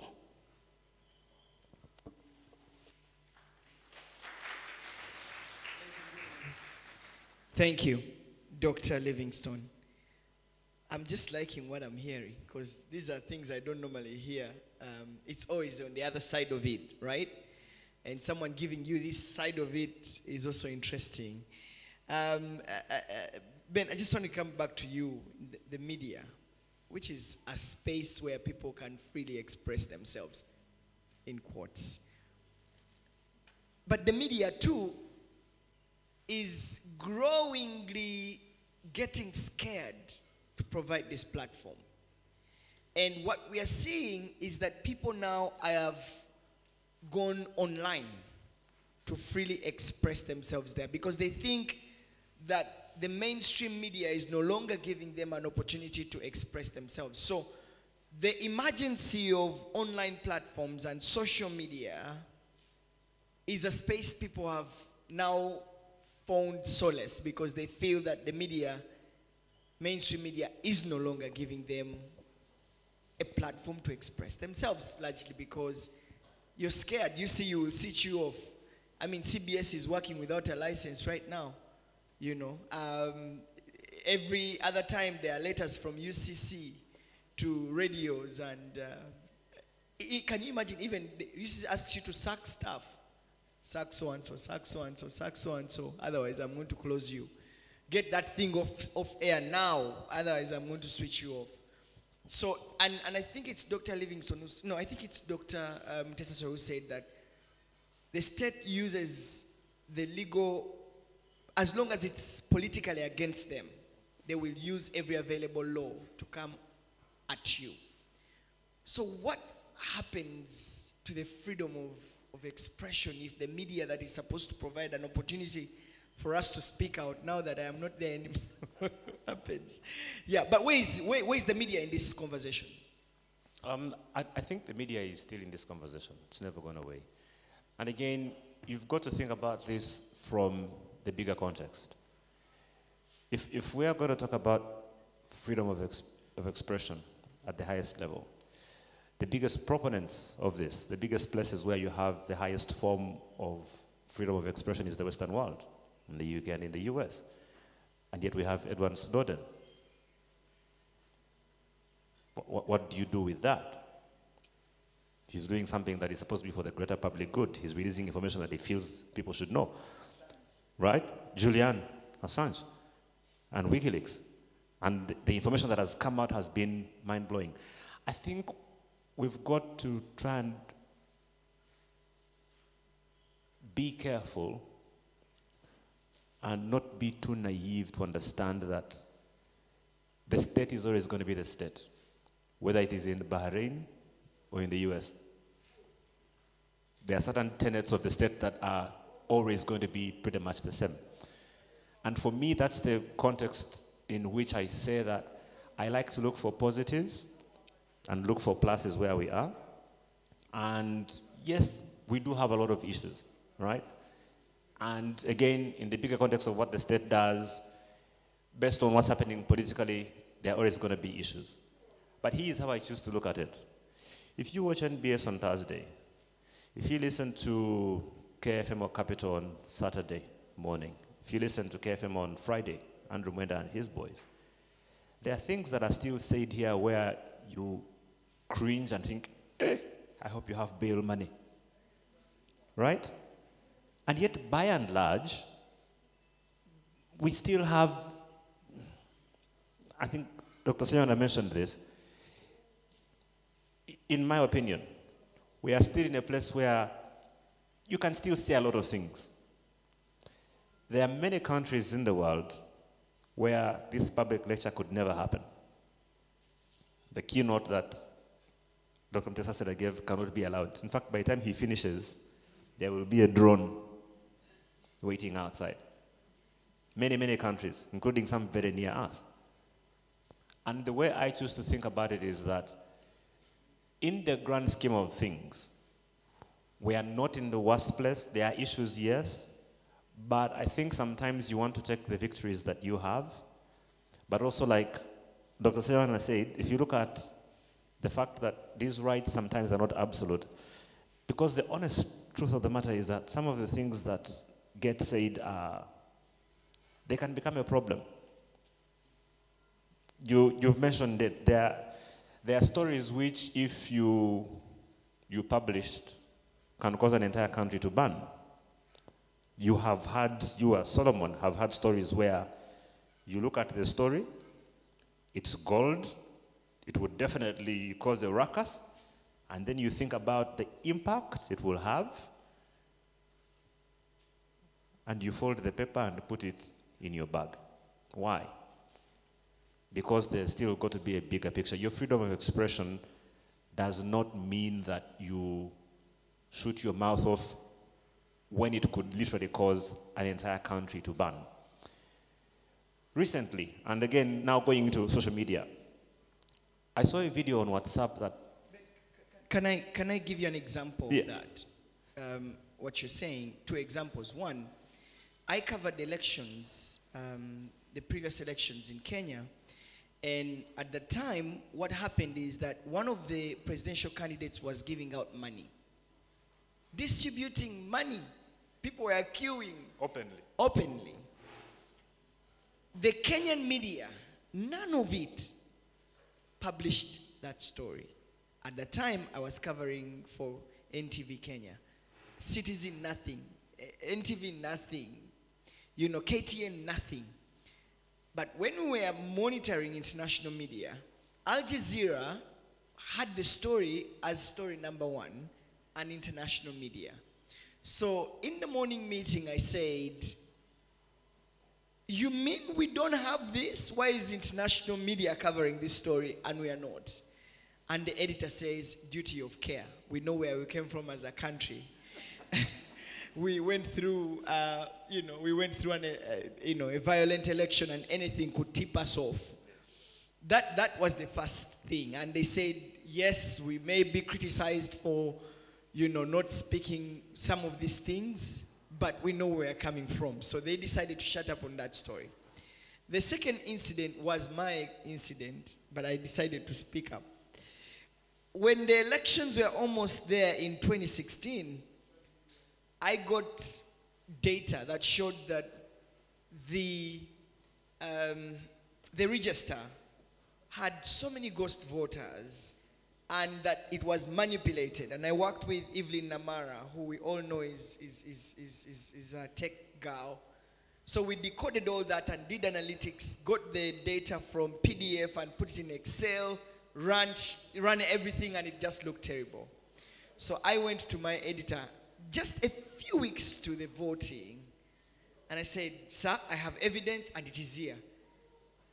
I think at the time it was JB Mokola, and he looked at me and said, do you know if you put this story out, you are going to cause chaos in this town? So sit yourself down for public good. I said, no. I have a big head. So I insisted that the story ran, and the story ran indeed, and it caused a lot of chaos. The opposition was protesting everything. And, the Electoral Commission came out and said, we are sorry, but we are so far to get back. It was all commotion. But yeah, so I feel you. When you're saying that, I know where you're coming from. Yeah, and I think sometimes it might be the timing. So, for example, would it make sense to, again, in the interest of public good, to make sure that that story maybe comes out at a time when it can be used to actually create change, but not necessarily create chaos. So that's a story that can be used in petitions as evidence and all of that. And again, the point is this, ladies and gentlemen, that while we are in an age where you can say anything that you want and it's freedom of expression, Dr. Serenian has mentioned, of course, that we must understand that that's not absolute. You must always think about the implications of what it is that you're saying and what it could do. And I was finishing with this example from a social media perspective, because like you said, a lot of people have said, let's go to social media. Over the last 2-3 years, and again, look at this in the context of where we are as a country, one of the most diverse countries in the world. I think if I'm not mistaken, we have about 69 or so, Dr. Serenian, different tribal groupings in this country, at least about 69 or so, who, because of our history, we are not too far away from trouble. We are never too far away from trouble. The 2009 riots showed that very clearly. And you always get the sense that there's just something under the surface that never goes away. And we cannot bury our heads in the sand and pretend that that's not there. So when 2 weeks ago I saw this video, and I'm told that those guys, I think, were either being hunted or something like that. These two lumpens, if I can call them that. Is there a word worse than lumpens? Nikompums, buffoons. No, and you must understand this. These idiots, because they are looking for likes on TikTok and Instagram, they go and create this video, and they're basically saying, if you are in this country and you don't speak Runyankole, you're not a Ugandan. I don't know if anyone has seen that video. Well, if you've seen that video, a couple of people have seen that video. In fact, this is the national language. If you are not, in fact, where are you from? Who are you? What are you doing in our country? I like the shock on your face. Because it tells the entire story. These are people, and they're putting this out, and they are in, I think they're somewhere in Ibarra. Right? And they are clearly bragging about the fact that this country belongs to Banyankole. Please note, I am a Munyankole from Kashari. I am suffering. Okay? For all intents and purposes, if you decided that we are going to do a demonstration against the way Uganda is being run, I will join you, I'll be at the front. Because I have problems with the way our country is run and managed. Our systems are not working. Our institutions are not working. It's because of individuals, not because of a tribe. Fine, there are many individuals from particular tribes that will be responsible. But let's be honest. For you to put something like that out is the sort of thing where people say, ha, sewanyana. Jobera tumanyi. Right? So when you start now pushing that from one side, and then another side, and then another side, do you understand why your editor in Kenya says, the challenge that we have, and I'll finish with this, is that the whole lot of you don't understand what it means for a country to burn. The Kenyans learned this the hard way in 2007 because they tried the whole complete unencumbered freedom of expression. And Kenya banned. All three of you and our international traveler would know. Kenya banned to the point where everyone suddenly said, okay. Whatever issues we have, the country is burning, let us sit down and talk. The result of which we are seeing now, Raila Odinga being endorsed by, right? In this country, I worked for 3 days in 1985 from Bara to Ntungamo, eating calabashes. You don't want to eat a calabash. It's more bitter than chloroquine. Why? Because there was a war. That war at that time was for national liberation purposes. The sort of things that people say nowadays are the sort of things that can very easily, it takes just 2 days for one person to say one thing and another person to say another thing, and then another person to get shot, and then all of a sudden, the country is on fire. The Muganda says, now is our chance. Bagende. The Munyankore says, I'm not going anywhere. The guy from Acholi is saying, hold on a minute, we have suffered enough. No, we are not having any of this. And very easily, you will burn this country to the ground. I was in Sierra Leone. And I'm trying not to get emotional because I'm still haunted by what I saw. Where on every corner of Freetown, you have people who have no legs and arms because they are victims of a civil war. We've never had that sort of thing in Uganda. We've had wars, yes, but not that kind of war. The sort of things that people keep saying, and I pray to God that you land fellows, or soon to be land fellows, never get caught up in that sort of stupidity where you begin to antagonize and provoke the situation because of where we are as a country. Because Uganda, as it is, for whatever reasons, based on the mistakes of our fathers and their fathers, is never far from burning because some idiot went and said, if you're not a Munyankore, you're not a Ugandan. Does he represent all of us? Absolutely not. But Dr. Sewanyana will say, twabagamba, babo. Where does that end? And so for me, even as we look at social media becoming the new platform that allows us to express ourselves, there's a reason why Dr. Mtesa mentioned this about regulation. And I will take it back to where I started.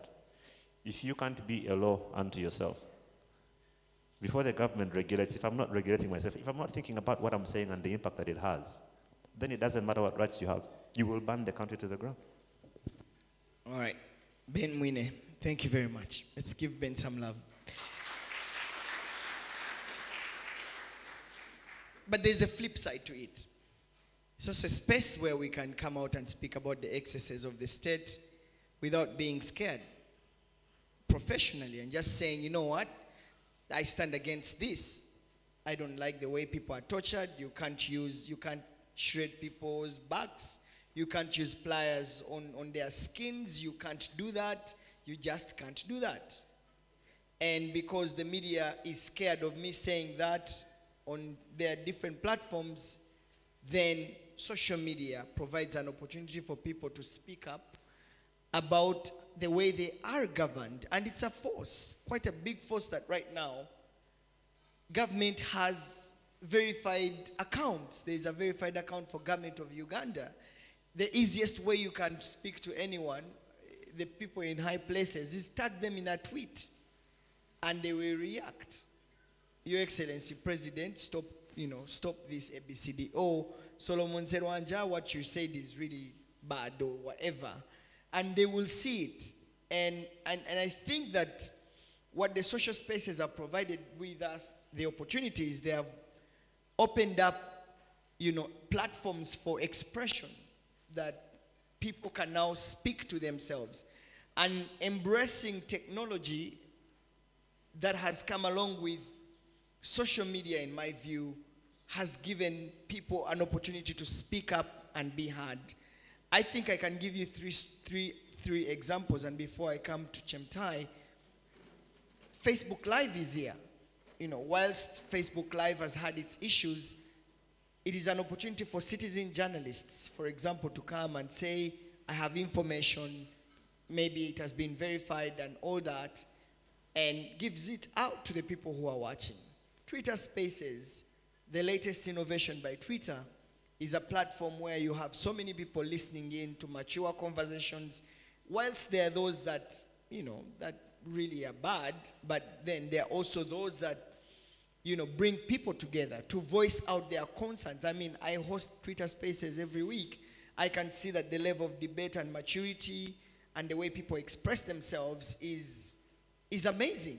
And people say things that they would never have said if they were never given an opportunity to. And so, Ben, whilst I agree with you, but I also think that what social media has done is it has widened the civic space that is shrinking with civil society, religion, and thank you for teaching us about civil society. That is beyond NGOs, that it's religious organizations, that it's the media and everything. All right, I'll have you the final take before I can ask you to raise your contributions and comments. You heard it from the dean, who is saying, look, be nice in the way you do some of these things. Explore all these different avenues. It's only at the time when you don't feel hard that people now come up and assemble and protest, since students are not heard. It gets to that. You try, you talk to the lecturer, they play around, you talk to the head, play around, you go to the dean, we are sorting these issues, we are working on them. And then you're like, you know what, I think we are not being heard. But where do we go from here? What do you want the dean and the university to do on the grievances that you raise? Do you want more freedom to express yourself and to assemble and to demonstrate? Because the law, the Constitution says that we have all the right to demonstrate against things that we don't feel we like. I think Dr. Mutesa Sida said that the law is there to demonstrate, but in practice, I think Ben and Dr. Sawanyana said, it's theoretical, but in practice, is it really working? Chemtai. Thank you so much, Mr. Solomon Serwanja. Thank you, my closest neighbor, Mr. Dr. Mwine. I would like to first add onto what you said. As we all know that rights come with responsibilities, and as a legal scholar, we always quote the law, jurisprudence. So there is a case of, it's an Indian case, they have difficult names, but I'll share my paper sometime. So this case of Rangarajan versus Jagjivan and others, versus Jagvan, Ram and others, it's a Supreme Court decision. Talks about, it expounds more on the aspect of protection of the rights and limitation of the rights. So it says, there does indeed have to be a compromise between the interests of freedom of expression and social interests. There has to be a compromise between those two. But we cannot simply balance the two interests as if they were of equal weight. Our commitment to freedom of expression demands that it cannot be suppressed unless the situations created by allowing the freedom are pressing and the community interest is endangered. The anticipated danger should not be remote, conjectural, or far-fetched. It should be proximate and have a direct nexus with the expression. That's just what you talked about, yeah? So, Mr. Dean, with all due respect, we appreciate you. We appreciate the platform that you've created for the students. I think we've not seen so many demonstrations.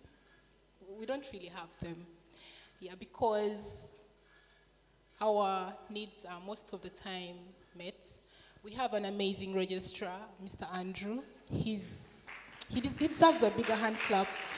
He's the link, he's a direct link to the students. You can always call him at any time and complain, and he always listens. His doors are always open and he's always available.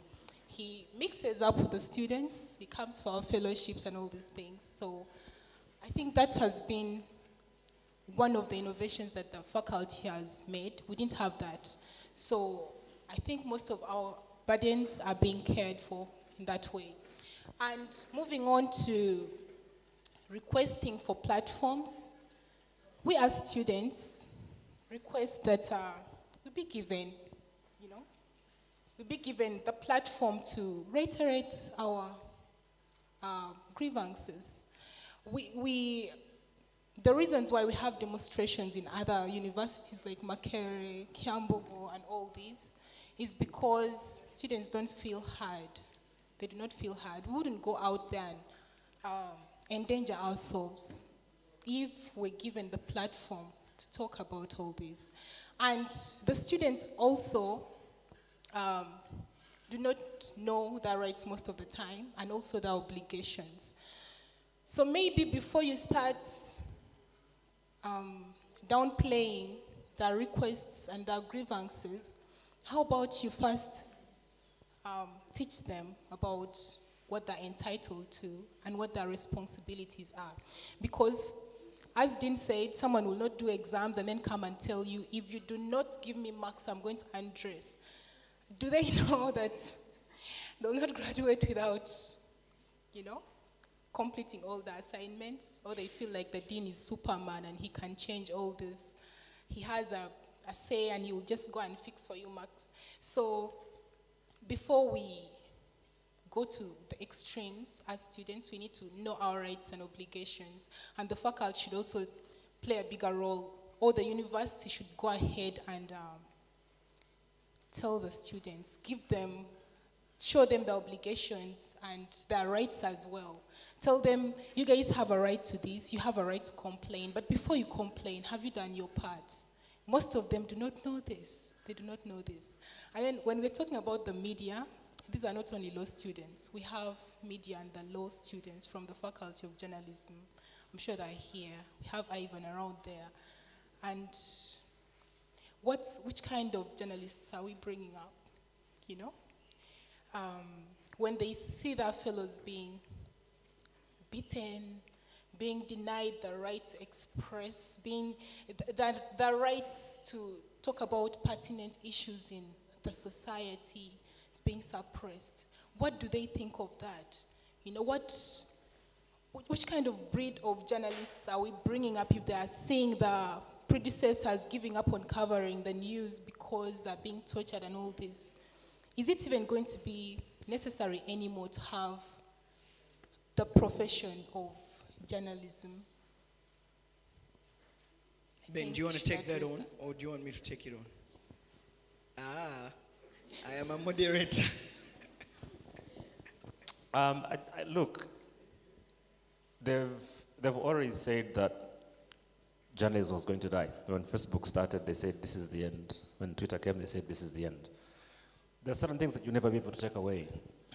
What Solomon does with AIJ is something that is difficult to do just by being on social media. The training that he has gone through, the training that the journalists here are going through, the stuff that we're talking about, the bigger picture, there's always going to be a place for that. And I can understand why UCC, for example, will then come and say, we need to be in a place where if you're going to be a journalist or claim to be disseminating information, because freedom of expression is not just about saying what you want. It's also about the right to seek information. It's about the right to receive information. One of the things that we've not talked about today that I think is very big in regard to what you're saying is the issue of misinformation and disinformation. And we know how much of a problem that is. Russia and Ukraine are fighting. Then you see a video that says 40 Russian planes have been shot down. It turns out that was actually from the Iraq war in 2003. But by the time that information gets corrected, it's done the rounds and it doesn't come back. When I come and say, Chemtai stole my chicken, and put it on Twitter, hashtag thief, well, hashtag international thief, right? Even if I delete that tweet, there will be enough people who have taken a screenshot and are going to use that. Will I ever be able to fix her reputation? Is it fair? So I've used my rights, right, to express myself, but where does it leave her rights to be heard, to be given a fair hearing? One of the dangers that has come with, and I'm going to sound like I don't like social media, so Solomon, please don't hate me. But one of my gripes with social media is that people suddenly make themselves authorities on things without understanding the damage that they create. And while there's a lot of good things that are happening, again, to the same thing that she said and that he said, there having to be that balance where, yes, we have a freedom of expression, but can we be sensitive to what's happening with other people? And I think that's where, while the journalists are seeing their friends being beaten up, can they then be able to learn and say, how do we find a better way of working with the state? What sort of, I think you mentioned the need for dialogue and relationships, both you and Dr. Mutesasira. How do you, as the next breed of journalists and lawyers, work on building a society where a one Enanga is not enemy of the press, right, but becomes a partner? We had a guy, Simeon Nsubuga, right? You get the point? You get the point? Was his famous catchphrase. Simeon Nsubuga, who I think is now an ex-MP, was an MP in the last parliament, was actually a police PR. And he had the distinction of, I think at some point actually being reprimanded by his bosses for being too friendly with the media. Because there are times when he would say, look, okay, what you're saying, I agree with. What our people did is unacceptable, and I don't condone it. And I am speaking on behalf of the police. And of course, his bosses would say, how dare you say that? You have to be on our side. He's like, but look, they beat up a journalist without due cause, without justification. How am I supposed to go and defend that? Right? So having that balance of how do we build that sort of relationship where somebody's not coming and saying, we are going to kill you so that we can prevent you from dying. And we are doing it for your own good. To be in a place where there's that very good balance where if things are unacceptable, they're unacceptable and people are able to call them out. Yeah. Thank you very much. Ben Mwine, thank you. Let's give him some love. All right. It's your time to talk back. I'm just going to select a maximum of 10 people. When you get the mic, Viola, can someone help me move the mic around, please? They should come here. The process of, okay, yeah, okay, great. Okay, great. I'm just going to give an opportunity to 10 people. And I am so biased towards ladies. But I will give an opportunity. Yes, ma'am. Yes.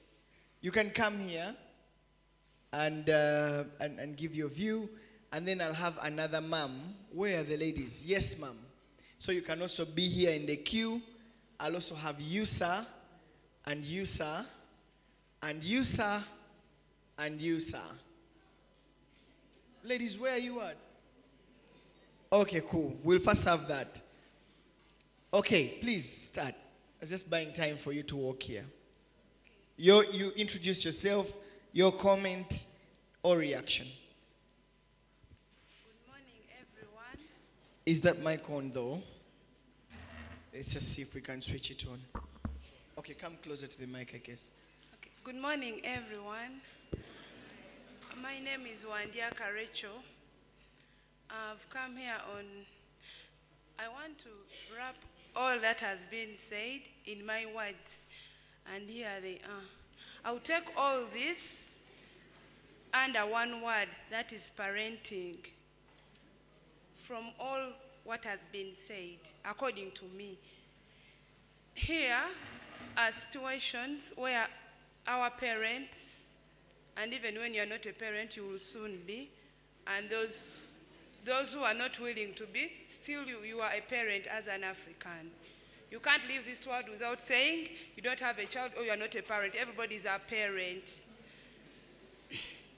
The fact that your sister has children, your brother, you're a parent. Okay.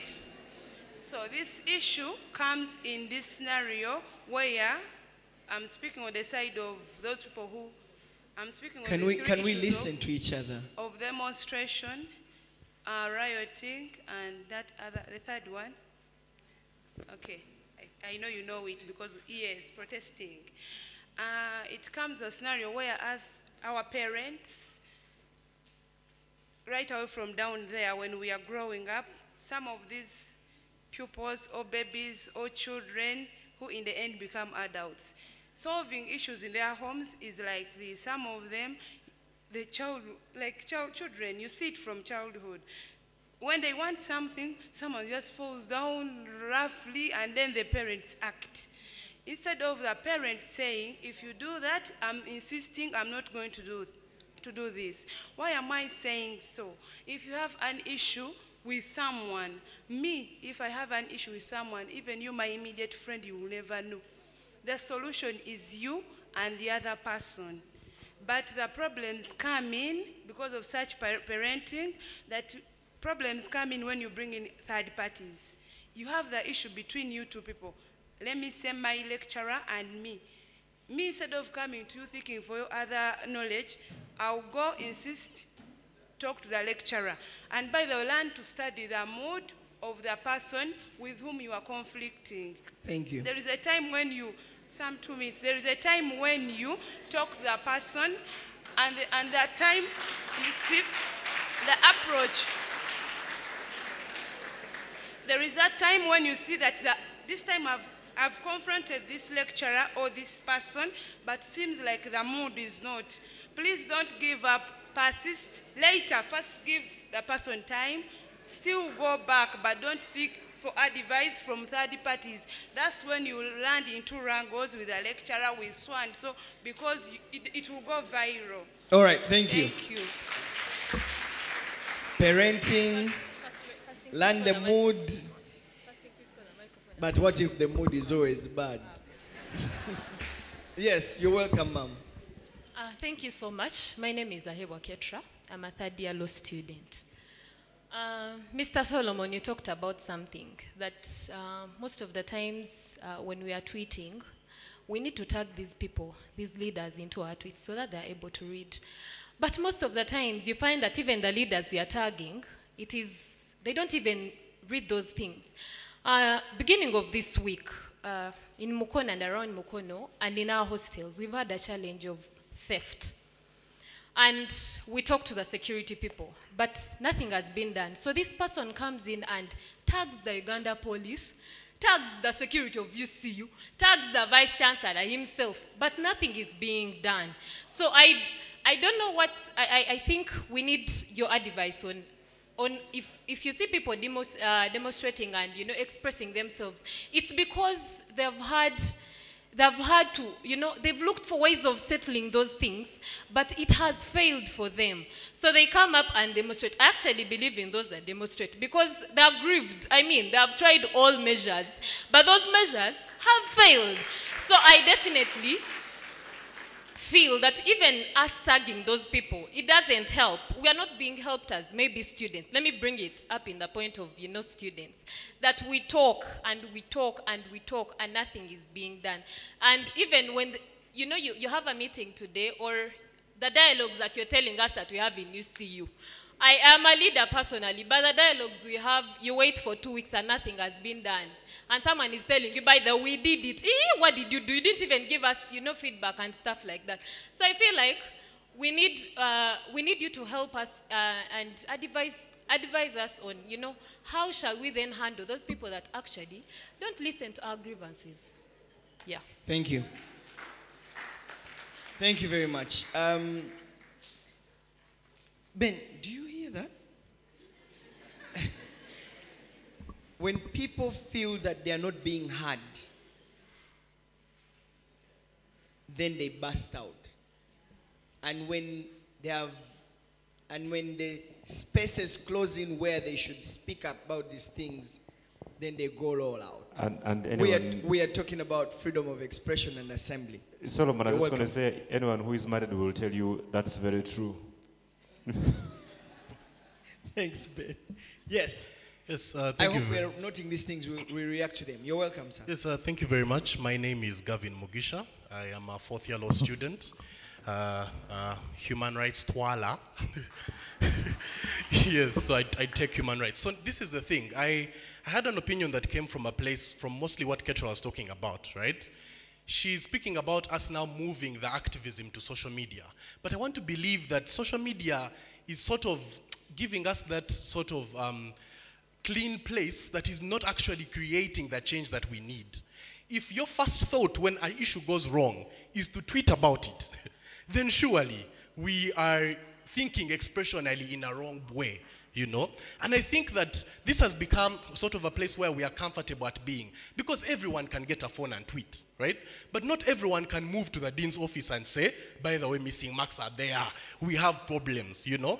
And the more we keep on consolidating ourselves in, you know, we can tweet about this, we can use our social media, we can TikTok about it, the situation is actually curtailed and we remain in that place. And another thing I want to talk about, the American Constitution and the First Amendment of the American Constitution. The American Bar Association is actually here, so it's a good place that they understand this. The First Amendment provides that you have the right to express yourself, but also you cannot be compelled to say something that you do not want to actually retaliate, right? And you see, the thing with that is that we are giving, it gives the power to the citizen to choose either to activate themselves on that right or to just choose to let it be, you know? So the power in the American Constitution is to the people. When you come here in Uganda, chapter 4 particularly, I think it's article 20 or 21, provides that the rights are inherent but not granted by the state, you know? But yet when we are having issues and we want to get onto the streets, want to protest about them, we have to go to the police and someone tells you, I need to ask for permission, you know? You are seeking for permission, which I feel is a wrong narrative. What you're doing to the police when you go there is that, guys, we are going to protest, you know? Come stand with us, walk with us on this road, ensure that the businesses are not, you know, we are not doing anything wrong to the businesses, move with the people to ensure that they are secure and that we do this in a more secure place. And I think that is where our minds need to move at. And then lastly, I also want to say that you see, the right to freedom of expression and assembly is not there to aid social evils and immoral character, you know? So while they are speaking here broadly about the Zacchaeus issue and telling us how it was really wrong, you know, that he wasn't given a fair hearing, but yet a committee of parliament sat and actually gave him a hearing, but he failed to turn up. This is the same Zacchaeus that has never been of good repute. Zacchaeus has always had issues even before he was a member of parliament. But then you are saying, but he has the right to say all the things of abusing the right honorable speaker of parliament. But then you see, the right of freedom of expression does not guarantee you the right to show your immorality and to express your immorality in that sense. And so the restrictions should be towards what should society accept, like they were saying, and where should the limit be drawn, and can we accept the limit? That you cannot abuse and we say it is your right, you know? Can we accept the limit as well? So I think that is the conversation generally. Thank you. It's the freedom of expression and of assembly. Thank you. Next. Yes, good afternoon. I'm called Mukemba Daniel. I am doing postgraduate in the second year, but you know, I love human rights so much. I am a member of the Young African Leadership Initiative. I think most of you know about it. So. First of all, I want to thank Mr. Solomon for your efforts, but I want to say something. First of all, in Uganda, the right to freedom has been constrained by major police, because I remember last month, if not in January. Some fellows, they wanted to take a letter to the UN, but the police told them, no, you have nowhere to go. But again, when Major General Kahindo Tafire was sanctioned, there are also some fellows who felt they were hurt, and I was very shocked to see the police was escorting them, taking the what? Taking the letter. But again, these people who asked at first to be given the chance to take the letter, we are denied the what? The chance. So for me, I think we should also sit down and look. The police should also be given rules and maybe ways how to enforce that thing. And another issue is about the censure of Zake. I don't do law, but at least I think my colleagues from law, if I'm wrong, you can correct me. I hear provocation is a what? A defense. Am I right? No? Am I right? Yes. So, before I follow Zake on Twitter and Facebook. So, before him making that statement, I remember the right honorable deputy speaker. She did a statement, and which I think even if I was the one, I would do what Zake did, because at first the guy was silent, but again because of the provocation that was that the deputy speaker caused on him, I think it is what caused the issue, and I think when he goes to court, that thing will be nullified. Thank you so much. Thank you. Thank you very much. It's the right to freedom of expression and assembly. And I think in this room we are moving forward because people are talking. Yes, good afternoon to all of us. My name is Fred. This is a space where people give themselves the opportunity to choose themselves. But yes, you're welcome. Yes, sir. You can. Yes, my name is Fred Burondo. I'm a first-year law student.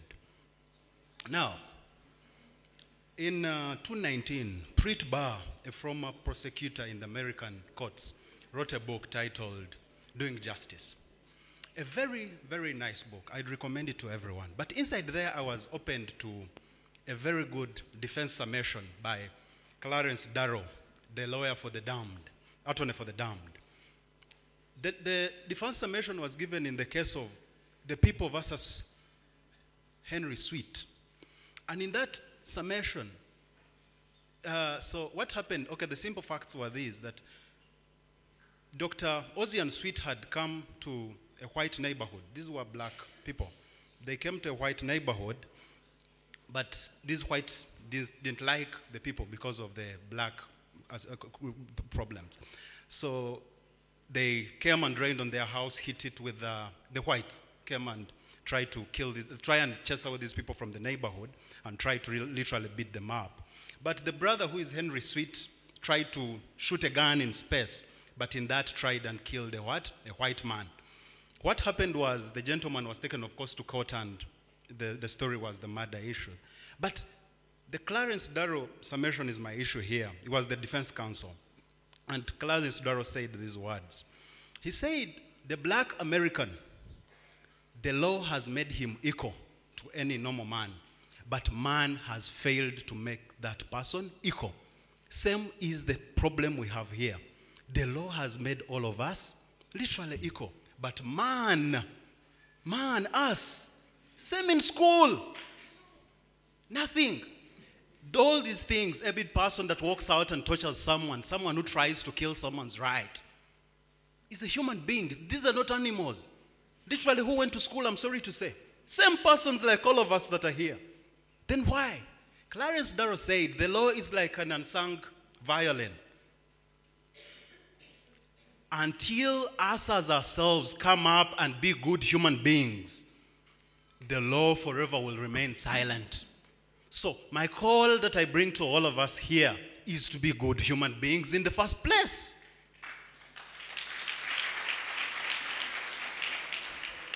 So I'll conclude with a question to our panelists, and mine is with prisoners. Yes, we may assume prison is not there, but it is there. And I have gotten a chance to read the diary of a prisoner, and I have tried, by a Ugandan prisoner, not of course published, but I have also gotten a chance to read published diaries of prisoners. There's something that happens. What happens to the right of prisoners when they are arrested and detained? Do they all die? The only instance that prison exists is to literally bring you in one area, control you in that area, because the role is to separate you from society. But when we separate you, it doesn't mean we are taking all your rights. So the question is, what happens? Because I'll give you a case. Eric Gillison, any one of you that has internet, try and search. There were about 3. And same in that book. Eric Gillison and other people, the other 2 people, I think, they were wrongly charged of the murder of Diop. But what happened is, my issue is not the murder and all these things, but after 19 years, the issue was because of these letters that come from prisons making themselves into prosecutors' offices, that one of the prosecutors, who even knew about the details of what happened by killing the evidence, got to land on this letter. And it was after 19 years of these people being in prison, a letter written by Eric Gillison, that these people managed to get justice. After 19 years in jail, life had ended. So my question is, where is this right of expression in the prisons? Because I believe some of the people, like the letters I've read diaries like I've told you. Many people are in that jail. They can't say nothing. They have nowhere to even write. There are people who are poor, extremely poor. People can even change religion in prison because of soap. You change a religion because someone is rich, and the only thing for you to get that soap is because they have some money. So where is the writing? I'm sorry for the taking time. Thank you. Thank you very much. Thank you very much. The law has made us equal, but human beings have refused. Dr. Mutesa Asira. Yes, each of us has 1 minute, because I promised this audience that we will get out here by 1 o'clock. You're welcome. Yes, Jonathan Afunadula is my name, a second-year law student. Well, to start with, I'm not going to bring in any case, but I'm going to mainly speak about facts. First and foremost, the problem is not really the people they are leading, but the problem is the system. Why am I saying the problem is the system? You know, the system, I mean the institutions we go through and where we come from. Now, based on character. One, if I speak about the institutions, we all have to speak for ourselves. But now we come to the leaders of these institutions. Are they ready to listen to us? I'm very happy that our dean is present. Well, he may act good because we are around, but and maybe because he's speaking to us publicly. But how best is he doing it? Now, Uganda Christian University as a university, this is my second year here. Yes, I provide each and everything, but we should not really get taken up by that, because I think the money we pay is really too much. So that's not really a big deal. Are they providing what we want? Are they providing? Now, what we want is, of course, if we speak about food, that's something that we should really have. But now we go back to the marks. Now, I want Jonathan Afunadula will move for the whole year looking for marks, actually coursework marks. Now, how best can we do with that? I spoke about the problem being the system. Now it goes to the lecturers, it goes to the dean, I'm sorry to say this, it goes to the VC, but we should look at the system. The system is the problem. We all know that we have, you know, a right to speak and do what, we all know that, but where is the problem coming from? Because if you go out and speak, they will say you bring in chaos. If you keep quiet still, they will come for you. So what is the best thing we should do? So the problem is character and the systems that we go through. Thank you very much.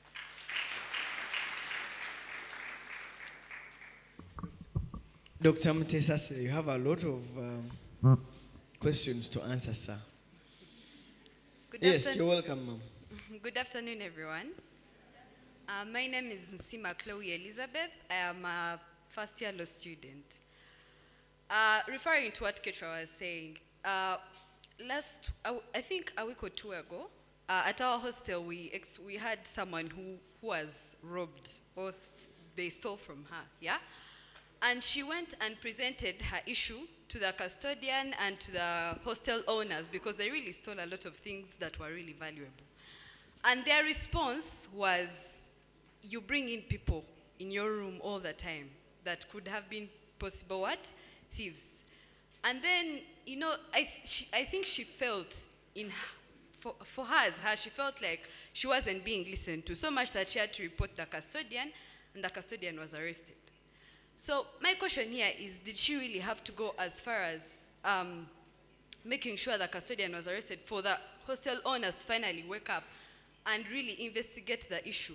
Couldn't they really have said, you know, looked at their side like, yes, we have security, yes, we have all these rules in place, but why is it that her things were stolen? Yeah? Because it could have been an issue with security, it could have been an issue with, I don't know, maybe the way the hostel is handled. But the fact that she had to first report the custodian to the police for them to finally step up and say, let's try to improve. Yeah? So how are we getting our voices listened to? Is our right to freedom of expression really there? Like, why are the leaders making it look like we are the victims? Yet, in actual sense, it would be our leaders who are not giving us the ground. Do we really have to strike? Do we have to have demonstrations before someone can finally say, oh my God, the problem is actually with us, the leaders? Yeah? So, unless we are given that ground to express ourselves and have our issues listened to, then maybe there we shall be moving forward. But other than that, I see we are really moving backwards when it comes to listening to people's issues and their freedom to expression. Thank you very much. Wow. Dean, I'll come to you. Thank you very much. My name is Okelo Jeloyet, President-elect of the Uganda Christian University Law Society. One of the things I've usually been posed with, one of the questions I've been posed with, and one of the problems greatly faced by the members of my society is the issue of missing marks. And I come with rather a practical solution, given actually the theme, the right to freedom of expression and assembly. So this goes to Mr. Dean, to the Dean, Dr. Davis Mutesashira. Let's talk about the freedom of assembly. In my proposal, how about if we have a semester, in the semester, we have instances where we shall have 2 assemblies where the members of the society, let's say the members of the law society, come up, and you, the members of the faculty, let's say like this panel, like how we are seated here, you sit with some of the lecturers of which have been formidable in a circumstance that students have had great complaints about them. Let's say, for example, in my year 1, we have a lecturer who taught us contract law, and from year 1, some of our members in year 3 have not gotten their marks. So these lecturers, how about we pick them, and during those assemblies, we hold them accountable in front of you, and the students hold them accountable as to why our marks are still missing from year 1. And then, let's say that's the first assembly. That the second assembly is as to regards to what steps have been taken as to reference to the first assembly. Because the right to assembly is granted by Article 29(1)(d) of the Constitution. And it goes on. People keep on saying in Uganda Christian University, you cannot talk. So how about if we have the assembly, the first assembly, we lay our complaints, we come up with a list of those lecturers who have failed to actually account from year 1. Now, if we come up with them, they sit here, they answer our questions, then we have the second assembly. If they don't provide solutions as to our first problem in the first assembly, then we'll be given the right to demonstrate with banners, because we have to work. Yes, and I usually tell people this: before you demonstrate, is the law with you? Now, you will complain the right to fair hearing. It will be a right to fair hearing where the students are asking the lecturers are responding. We have assembled rightly. It is peaceful. Both parties have been heard. You have not actually given us the remedy. That being the case, let us move with the banners, so that the whole society knows that, yes, these people have taken the necessary steps. So, Mr. Dean, I humbly ask you, will that assembly be granted? Because it will handle a greater good than me personally, or a few people coming to you in your office that we have these complaints. How about if we have an assembly twice in the semester where law students will ask you with those lecturers whose names will have formulated by the society, and they hope they account. Thank you so much. Wow.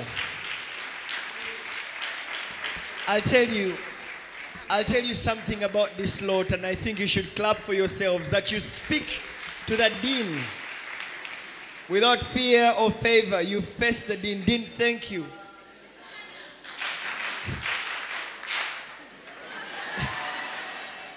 Freedom of expression and freedom of assembly.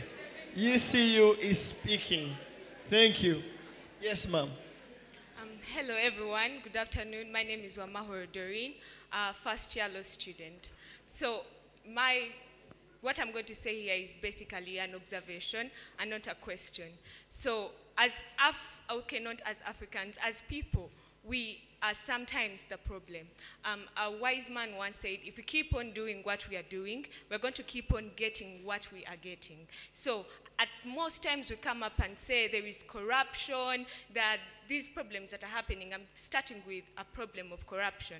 But we're telling our leaders, there is corruption. We are coming up with an anti-corruption court. But at the end of the day, when a police officer stops you, you're the same person who's going to give the police officer a bribe.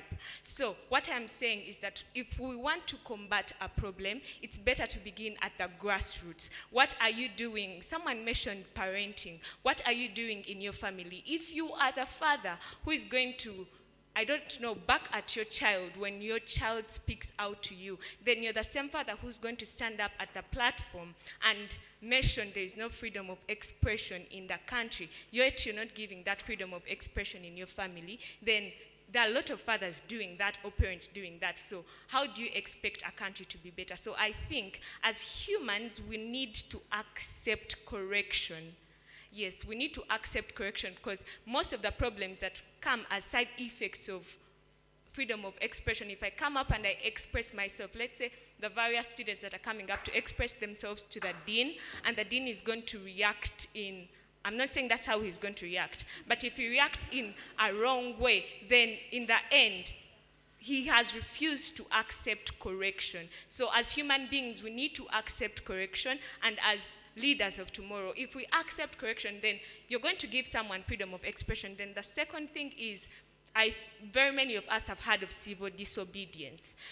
Those days, Black Americans, when the 1700s, when people were fighting racism, the way they mentioned that it's better to come up and give out your grievances in a good way. The dean mentioned you don't have to come and undress. Give out your grievances in a good way. That is better. Then the other thing is that what are we expressing really?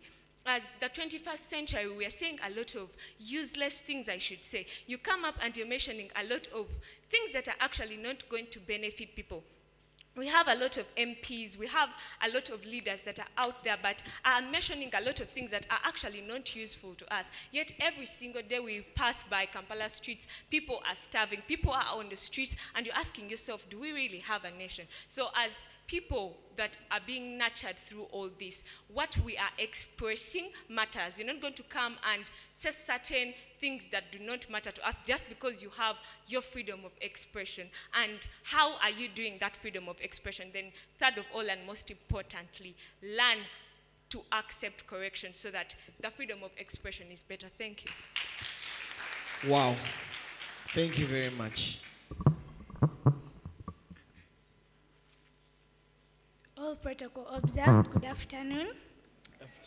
My name is Kamita Anna Miracle.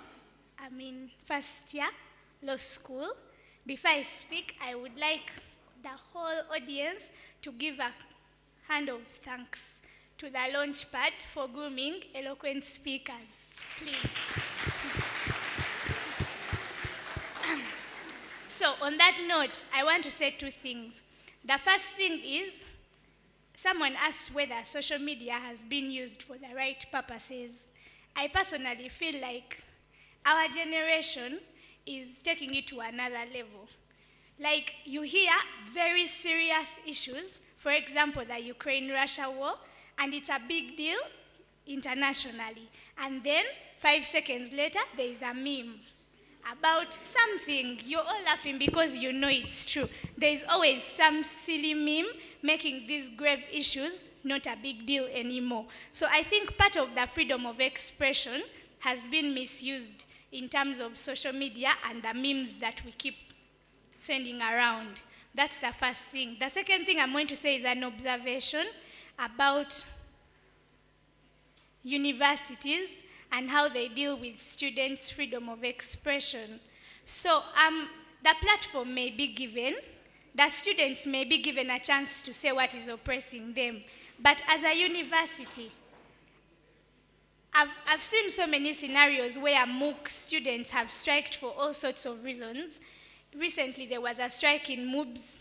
There are so many strikes. And someone asked me, why is it that in UCU you don't strike? And I said, we are just legit and we are formal and official. That was my defense. But the truth is that these students seated down here have issues. They have expressed them. They may have been given a platform. But after the arrests are being done, yes, we may be expressing ourselves in all the wrong ways. Sometimes we ban cars, we do things, we gun torture that lecturers, we gun undress, like different examples have been given. But after all this has been curbed, what is being done by the university? Can the university explain why they are missing marks? Can the university explain why the tuition is so high? Can you justify these things so that you give us a reason to continue existing in these different universities we are taking part of? Yes, so my observation goes back to the university big people that please, after curbing the bad cultures we have used to express ourselves, go on and answer the issues. Because behind the riot, behind the strike, behind the protest, there is an issue. Focus on that issue and answer it, and then you can go ahead. Thank you for listening. Thank you. Can I say that these are the only people who should be speaking? I think I have to say that. I think these are the only ones. Dean, you've heard about it. You know, you're in trouble, but hopefully you can be able to answer that. So, you see you are legit, that's why they are not right. All right, freedom of expression. You're welcome. Thank you. Good afternoon, everyone. My name is Nena Beatrice Sayat, third year law student, stream B. So, my observation generally, I would like to start with this. The reason as to why most of our rights have been violated without freedom of expression and assembly is not an exception. It's because a certain particular group of people feel like they own the country. My reason being, if you are told you have never met a security officer, then you don't know what I am talking about. Those people don't understand. You're trying to explain. They want it their way. And that is the reason as to why the IGP, Mr. Ochola, that is why he made that particular statement. He said, it's because he feels he's above the law. There is nothing that can be done to him. And then also my other issue is, Dr. Livingstone, you gave an example that LDC does not tolerate speaking up. And it does not accord people that freedom, that right to fair hearing. What are we going to do about it? The question is, what are we going to do about it? Because we have seen people are dying. Depression is real. People do die. I think that's all I had. Thank you. Thank you. Dr. Sewanyana, should we let things be the way they are?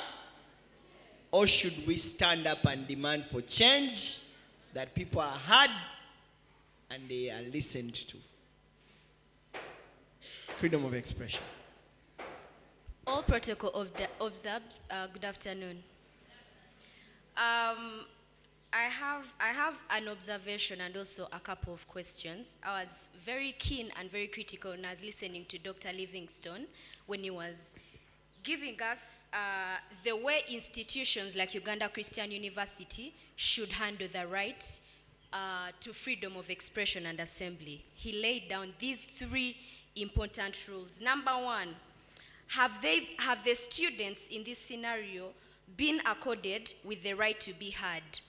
And the dean responded in the affirmative by saying that yes, we've been accorded this right to be heard, by him giving examples like his office is open to each and everyone to come and, giving their queries right to be heard. But that is not my point. My point was on the second rule.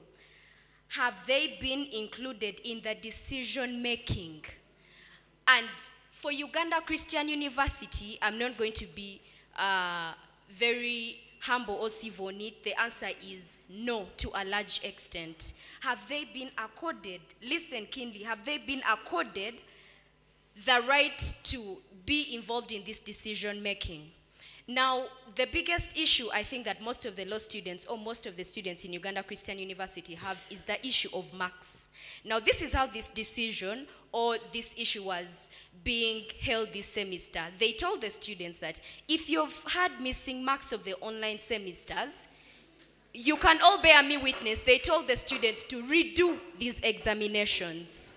But I'm still going back on the point of involve us in this decision making. We have bodies in this university. We have the guild government and we have the law society. With all evidence accorded, I don't think any of those student leaders even attended these meetings when they were making such a decisions. How are you involving the students in the decision making of the university? You need to include us in these decisions.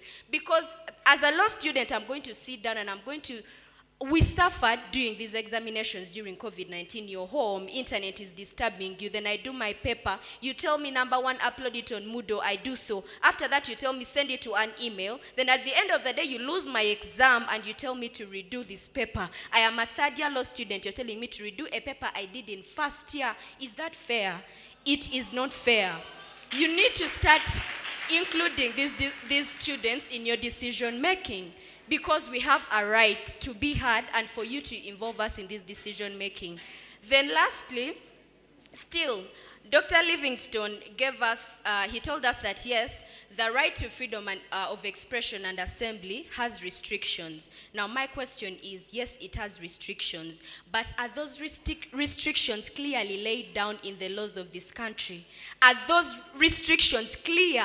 Are they clear? And if they are clear, how has the government or how have these institutions tried to make the public aware of these restrictions so that when people are trying to protest or enforce their right to freedom of expression and assembly, they can bring it up according to those guidelines or what the restrictions have laid down? If the restrictions are there, to what extent has the government or the institutions ensured that the public knows about these rights? Thank you so much. That's all I have. Thank you. Thank you very much. We are listening. You are talking. Thank you very much. My name is Agawa Jonathan. I'm in 3rd year, law student. And I'd like to begin by thanking the audience and the panelists, because this has been a very fruitful discussion, because I was actually skeptical originally, because we talk about human rights, but no one actually does anything about it. That's one. Number 2, as I was coming and a few of my friends told me to address a particular issue in regards to our very own community in the UCU, whereby last sem, a lecturer comes, appears in class for 2 times, and after that, gives 3/4 of the class retakes. And in the end, there is no remedy, and these guys are doing retakes for something that maybe could have been addressed another way. And we need redress on that. Number 2, regarding the media, we pray for a little objectivity. We as citizens, because as I came, I sat down and I found a documentary airing, and I could not relate with any of these particular people because all we have done is make noise. Now, for example, if I turn on UBC, like the television, most likely I'll come with this mindset of this most likely propaganda, right?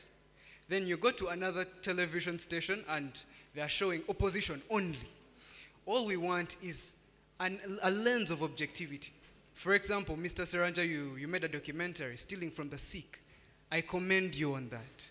Because let's admit the good that the government has done, let's admit the bad that the opposition has done, and let us come together on an accountable seat and be like, government, why are you doing this?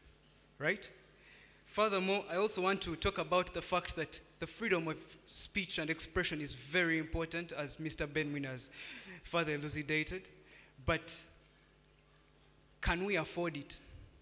The countries we are benchmarking on in regards to the freedom of speech include America, England, Russia. They can afford it. Can we afford a few individuals to burn down our country because of the fact that they feel they have a bigger opinion, or just because they're the loudest on the bus? Does it mean they're right? Right? So, in my submission, I humbly submit that sometimes we might afford the freedom of speech, but in this particular country, in a country where we have over 160-something tribes, we cannot afford it because we are sitting on a tight ship. And in regards to the media, let us be objective. Let us bring government to book in areas where they've fallen short, and let us bring the opposition to book in areas where they're just spreading false rumors. Just a little objectivity. Thank you very much. Little objectivity. You are talking, we are listening. Thank you very much. Good afternoon, ladies and gentlemen. My name is Akaraja Andrew, a second-year law student. Now, my first issue was also about Marx, but I believe everyone has addressed that one, and it has been noted. Now, my second issue is about freedom of expression, and particularly under freedom of speech, the right to offend. Now, it has been talked about. I've been listening to Twitter spaces where people are discussing the right to offend, that someone has a right to offend, but someone does not have a right not to be offended. And the only remedy for someone who actually has been offended is to protest, peacefully protest. That someone will come here and look at you and say, you have a big head, you have a funny nose, you look funny, you need to go to the gym. And the only remedy you have as someone who has been abused, as someone who has been offended, is to protest peacefully. Get a poster, you put it up, or a chart, and show people that I'm not happy that someone has abused me, that I have a big head. Now, furthermore, I was looking at how it was expounded on, and there was an incident that happened in France where, particularly at first when you read about the right to offend, you'll see that it is supposed to be based on someone's idea, not someone's body or how they look like. That if I say something that you do not agree with, you have a right to go against it, or you have a right to offend me basing on the idea that I put forward. But now people are going to another level of abusing people about their bodies and how they look like. Now, there was a situation in France where a Muslim was abused about his religion. And from the fact that he was abused about his religion by a Christian, he went ahead and killed 3 Muslims. And the president of France said that he had a right of speech to offend the Muslims. Therefore, he had a right to offend. Then the president of Turkey, Erdogan, came out and said it wasn't right. And his remedy was to kill. And for him, he was justifying it. So now you realize that the person who has been offended, when you read further, his only remedy is to peacefully demonstrate. According to the people, the lawyers and the judicial officers that were trying to find a remedy to that. But my question is, in our laws here in Uganda, as regards to the right to offend, as we have been discussing it and people talking about it, where is the balance to the person who has been offended and the offender? Yeah. Thank you very much. Thank you very much. Thank you very much. You're welcome. Thank you. Good afternoon, everyone. My name is Lilian Chichoncho Kamahoro, a first-year student offering law. Is the right to freedom of expression in Uganda Christian University there? Yes, it's there. We have several clubs like the Launchpad, Debate, and other clubs where we are given platform to expressly declare our grievances. We discuss and get solutions, but honestly, it stops there. I don't know if it reaches the major people in the administration or if it doesn't reach you, but probably if it reaches you, then you're not prioritizing our problems. I think you're assuming that just because people are not complaining of maybe not eating in the dining, everything is okay. But as students, the major problem should be about books and marks. Honestly, in Uganda Christian University, the problem I've seen, me as me, I'm not complaining, I'm very comfortable, but the problem of missing marks, personally, I'm really facing it. And you people may prioritize maybe the core course units, but also Can we listen to each other? But also the foundations are very necessary because it also increases on our CGPA. Me as Lilian, I'm missing marks for introducing Bible. It was group work. Yeah, it was group work last semester. I remember I literally did most of the work. But to my surprise, it's me without marks. I've tried to reach the lecturer, but they told us she was transferred to somewhere else. I call, she doesn't pick up. I inbox her, she blue ticks me, like she sees the message and doesn't respond.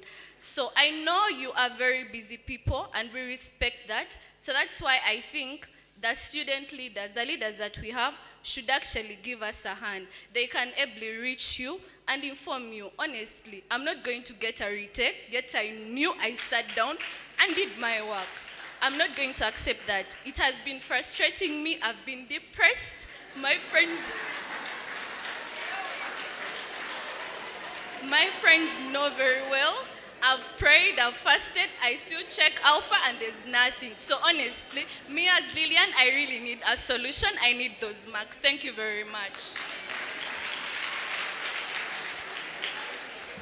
You are talking, we are listening. And Lilian says she will not accept that. All right, you have the final say at this. Thank you very much. My name is Nelson Oyet Ojok. Most of my colleagues know me as the son of Oyet. I'm a third-year law student and the Deputy Minister for Justice and Constitutional Affairs in the Yale government.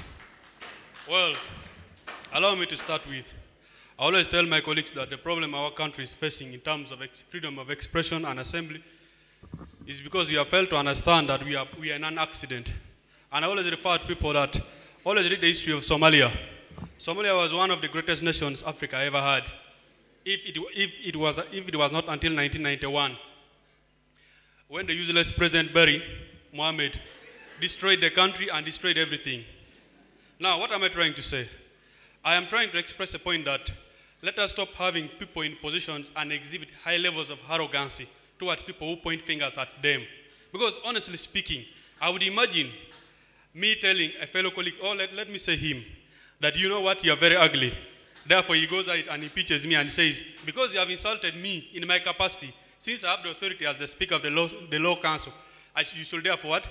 Leave administration. Two, I really want to know why.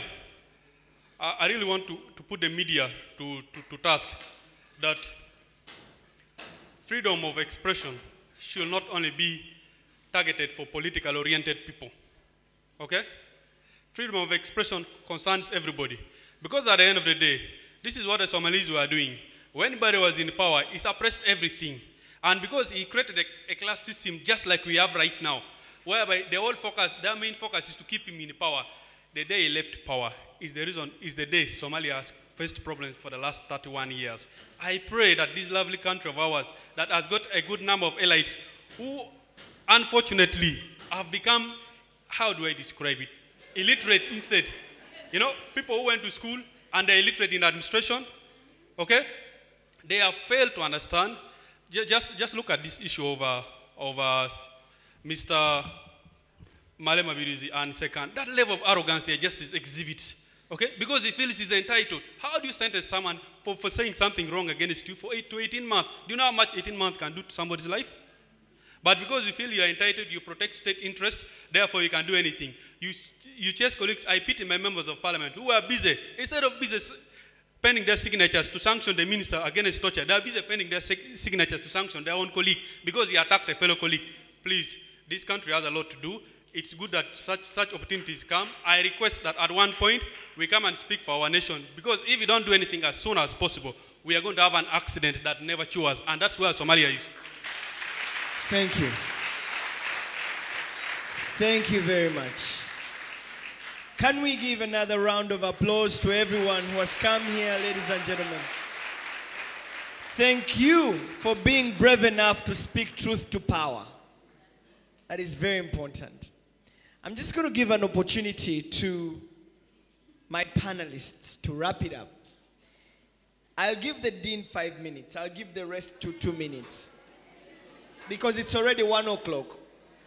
And I promised you that I'll end this conversation at 1. Dean, you had it. I just want to hear from you. Thank you very much, moderator. I am going to sum up what has been said. Someone mentioned parenting, which I agree with. We all have different backgrounds and were brought up in a certain way, and perhaps the way we behave portrays this. For the 2 years I've been dean, almost 2 years, I have seen things I can't recite. Some of your parents want to kill you in my office, and I'm like, why don't you take this kid home and kill them from there? You want to make me a witness to police interrogation. And this thing, some of you, your people can't deal with you, and they think the dean can deal with you. I think that is expecting a lot. But as Mr. Mwine said, this all starts with us. You want to be listened to, also be a good listener. You want to have justice, also come to the altar of justice with clean hands. The dean is not a magician. Lack of responses, I for one and my team, once someone expresses themselves, of course they expect a response. So me and my team, we try to address this one. And I think also at times, when you're expressing yourselves, someone mentioned studying the mood. Is it studying the mood? At times it's also good to know the character of the person you're interacting with. For instance, before I became dean, I would enter the faculty and I know the dean is not around, depending on how people are behaving. Or if I would find the faculty quiet, I would ask the dean's secretary, is the dean in? And they say, yes. What is the mood? Don't bother, I run away. But you're told the dean is in a mood for combat, you say, yes, I want to see him at this time. Definitely there could be combat, mortal combat at that. So, Ketra mentioned something about lack of response. For instance, if you've been here, Ketra, you've been here 3 years. I believe you know which lecturers and administrators are always on Twitter and WhatsApp. And I think you also know those who you send a WhatsApp, and not that they are malicious, but they'll read after a month. They are not social media people. Some colleagues don't even know hashtags. So if you say hashtag being listened to, when the man has a cartouche phone, he's not on social media, you're wasting your efforts. So I think you also study someone's character and the way things are done. Then you know, this one I will tweet. This one I will go through a class rep. This one I'll go through the registrar. But even some of you can opt for more unconventional means, like ambushing the dean as he goes to the parking or is leaving the parking. I don't chase away people, I listen. But people should definitely be listened to.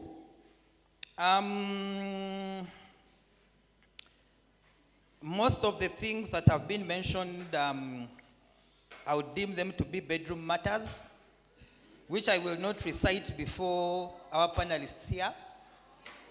But I've taken note. I have taken note.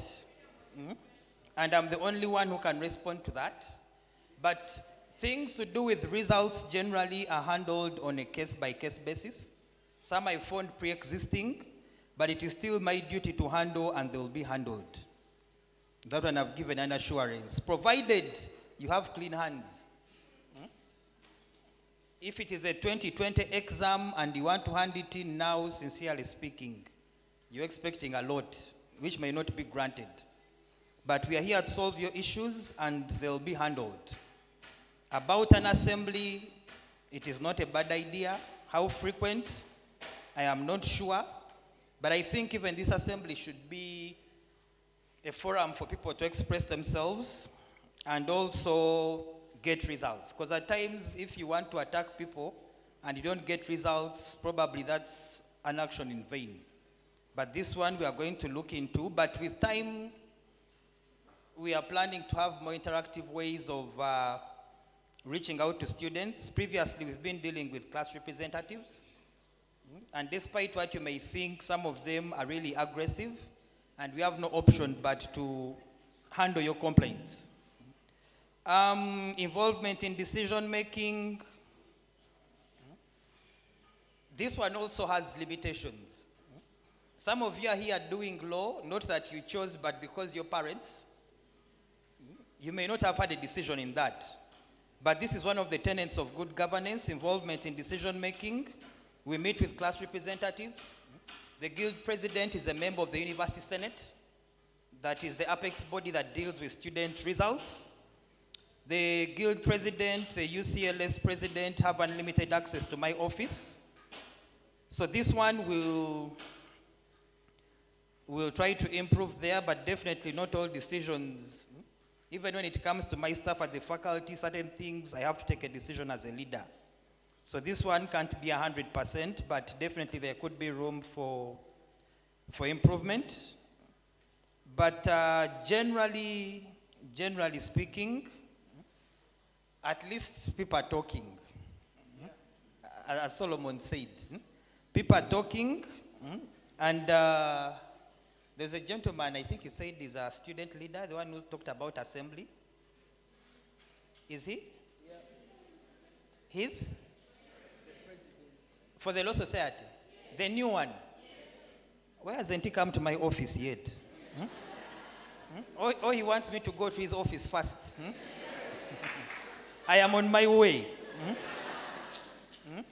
But now going forward, we are going to be interacting on a regular. My office is always open, but at least the positive thing is that people are talking. And we've tried in this public lecture to give you both sides of the coin. What are the rights and what are the limitations? And should you abuse these rights, what could be?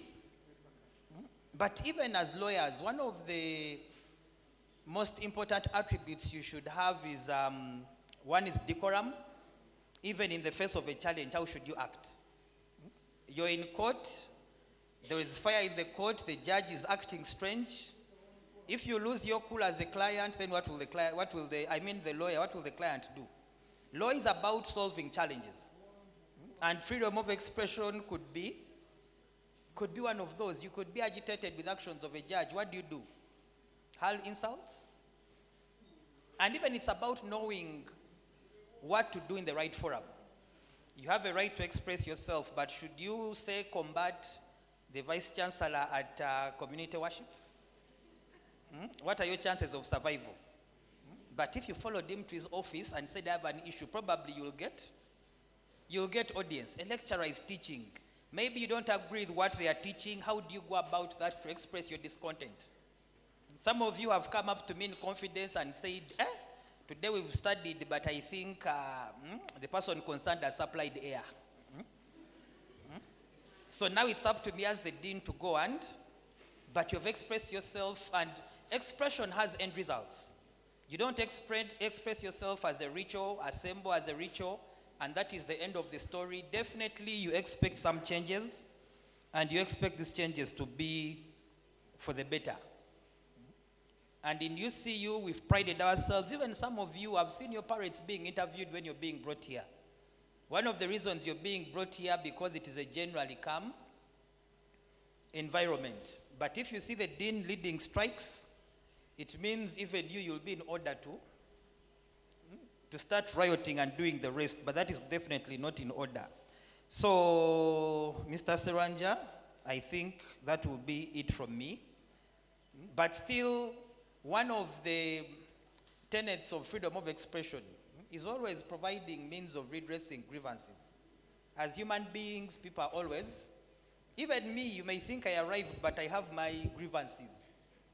And I have a way of putting them across to those concerned. And some of you even wonder if I have problems. If I lend you my problems, you won't even go past the gate with them. You return back to sender. So thank you very much. Mr. Moderator, back to you. Ladies and gentlemen, Dr. Mutesasi there. But I think for me, the take home from him is that these conversations are going to start happening. You know, the students and the leadership of the school to listen to you, and they talk back and you talk back and find solutions to some of your challenges. Right? Right? Dean, do you pledge that these things are going to happen? Because now I'm putting you on the spot. And should there be a mechanism that these conversations, like the action point from this lecture, public lecture on freedom of expression, should be setting up spaces where the students can, you know, talk to you and you talk back to them. I think that's what you just promised us.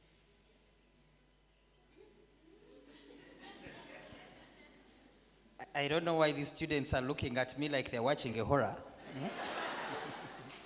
Oh, I'm basically playing fear factor. But those who have dealt with me will attest my office is always open. If you find me there, you'll be attended to. And obviously, we have a hierarchy. If you deal with an administrator and you're not assisted, why should you go away lamenting? Go higher. There is a head of department, there is an associate dean, there is a registrar, there is a dean. So really, there is a cocktail of options. But please do not die in. They say if you fail to explode, you'll implode. So we do not want you to implode. If your problems are within our reach, you'll definitely be assisted. All right. Thank you. Ladies and gentlemen, Dr. Mutesasi, thank you for speaking to us. Dr. Livingstone, you were also another person who was in the eye of the storm this afternoon. Thank you once again, Solomon. UCU and freedom of expression. First, I want to congratulate you upon expressing yourselves. I think that's a big achievement. We should actually clap for ourselves. Because at least the dean knows what hurts us. And also, kudos to the dean and the faculty for convening a forum where you could be heard. Why not? That would be my starting. The challenges that you are facing here, in my view, are not restricted to UCU. Actually, I have had the benefit of speaking at various fora in various universities, not only here in Uganda, but abroad. And I have found that the challenges more or less are the same. Students just want to be heard. Unfortunately, the leadership in most of the universities has grown in a way that it is so hierarchical to the extent that it is rare for that interaction to take place. Most of the challenges you are raising, in my view, are not actually for the dean. The challenges are for this university administration here. I have been to this university several times. I have heard this complaint about missing marks so many times, retake so many times, not only here but everywhere. I think it is high time this issue is addressed head on. Mr. Dean, just go back. It's not only law faculty. I want to tell you, every university I go to, this seems to be a big problem. Why do students riot in Makerere? Why are they rioting? Why are students rioting in Chambogo? Why are students virtually everywhere in every university? Just because we are not providing a forum for responses. So one thing we can do, I believe, is to convey this message to the university administration that there is need to create a platform where there should be regular and continuous engagement so that the students are heard. The leadership also needs to be heard. You see, the right to be heard is a two-way. You can make a complaint, but also you have a right to listen to the feedback. You have a complaint and a feedback mechanism, and that should be cultivated. Not only in institutions of higher learning, everywhere. I told you early enough, I told you in my presentation, the hierarchical nature of our society is creating a lot of discomfort, starting right from the family. If I were to sample a number of families amongst you, you will find very many who cannot be heard by their own parents, who have had to struggle to be what they are just because their parents cannot listen. Go to the places. There is hardly a mechanism to be heard. Go to the national leadership. There is hardly a framework to be heard. Most of these institutions tend to be ritual. They are ritualistic. And we have been urging the powers that we need to create and nurture a democratic and human rights culture. It is the source of the problem. We don't have that culture. Since when are you supposed to question your teacher? When did you start questioning your parent? When did you start questioning your employer? When did you start questioning the president? This is the problem. And even some of us are victims of that. Who wants to be questioned? Rarely. All of us humanly, we just want to be praised. If you were to praise the dean here, I'm sure he would be the happiest man this weekend. But I want to tell you, human nature is such that we all want praises. We don't want criticism. But we have to create and cultivate a culture which allows criticism and constructive criticism. And that is important at every level. You go to an LC meeting, you will be shocked. When the LC speaks, no one has to answer. When your church priest speaks, let me talk about the church. We all go to different places. When did you ever question your priest? You tell me. When did you last question your priest? Tell me. Can you question the bishop? Can you question your parish chief, parish priest? No one.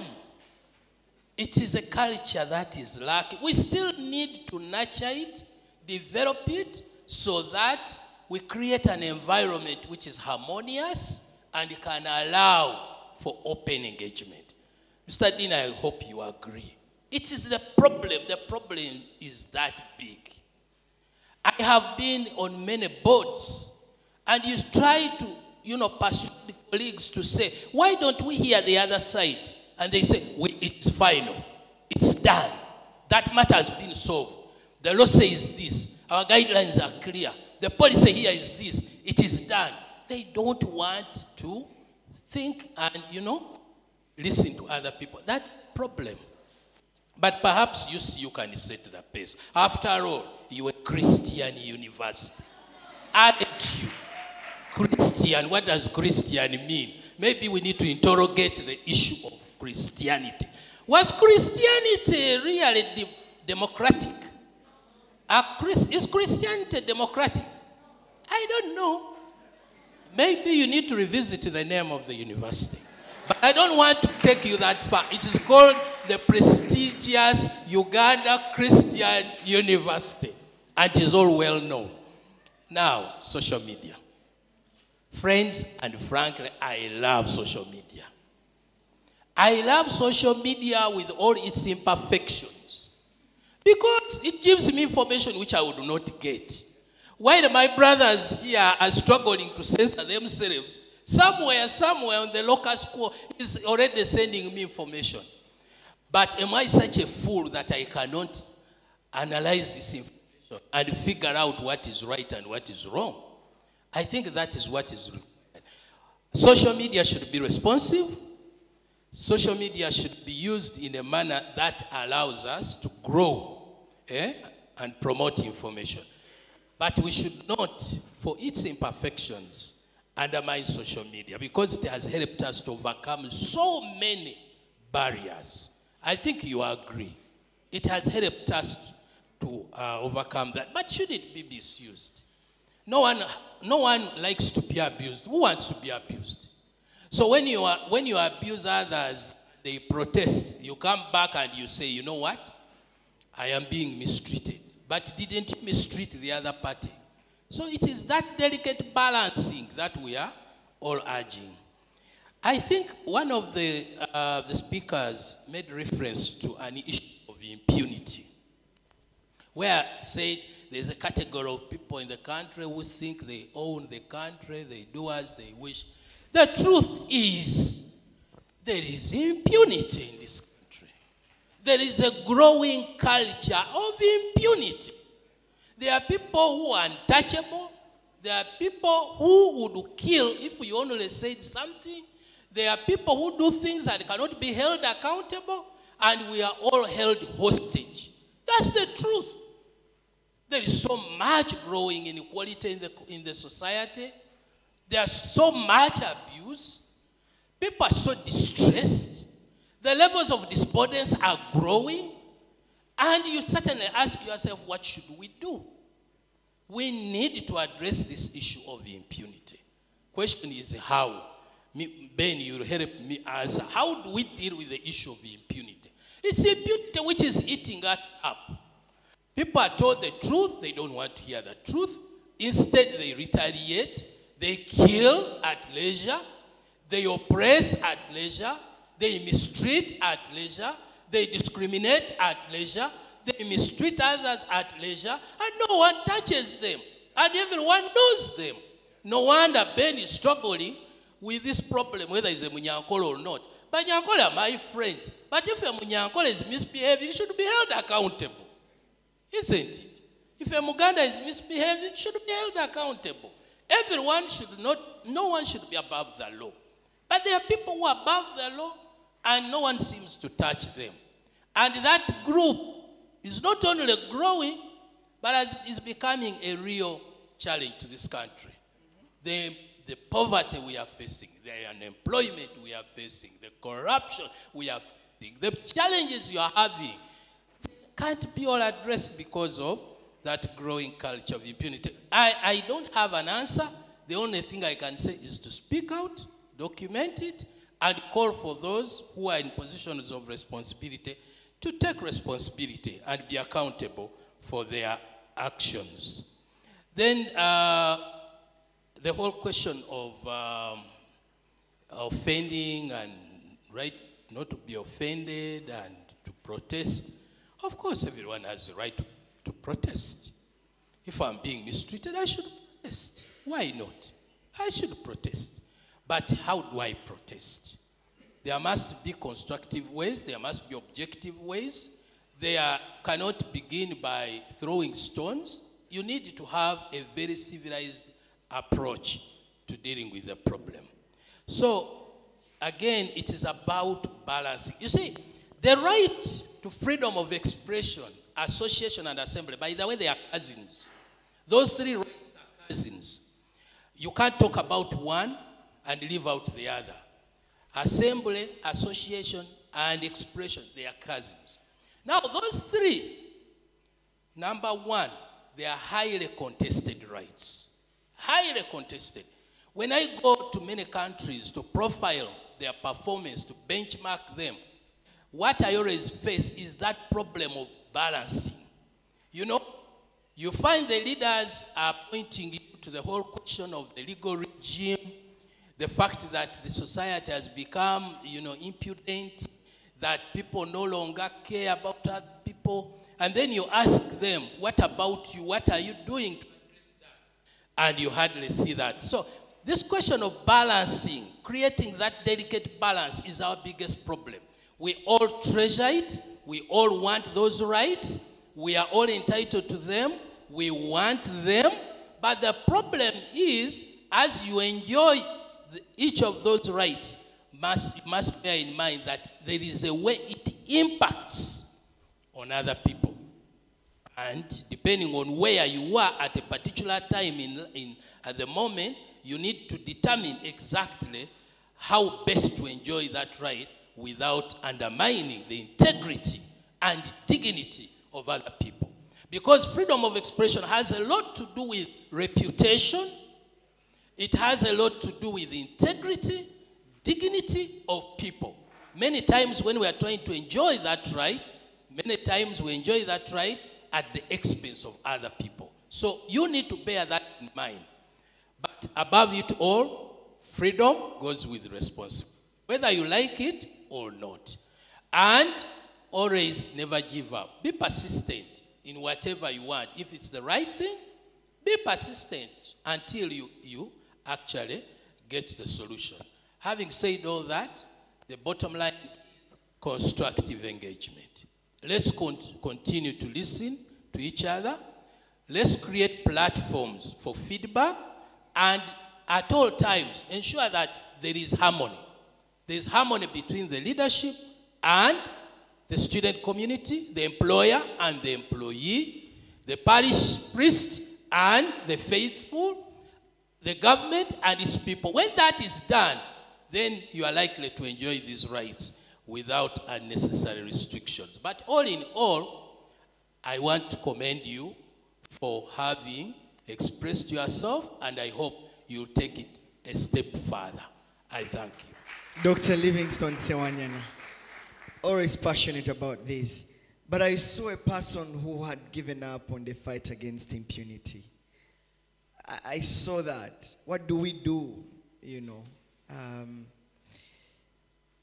Ben, you were asked to answer that question. You're welcome. I'm more than glad to answer that question. What can you do about impunity? Nothing.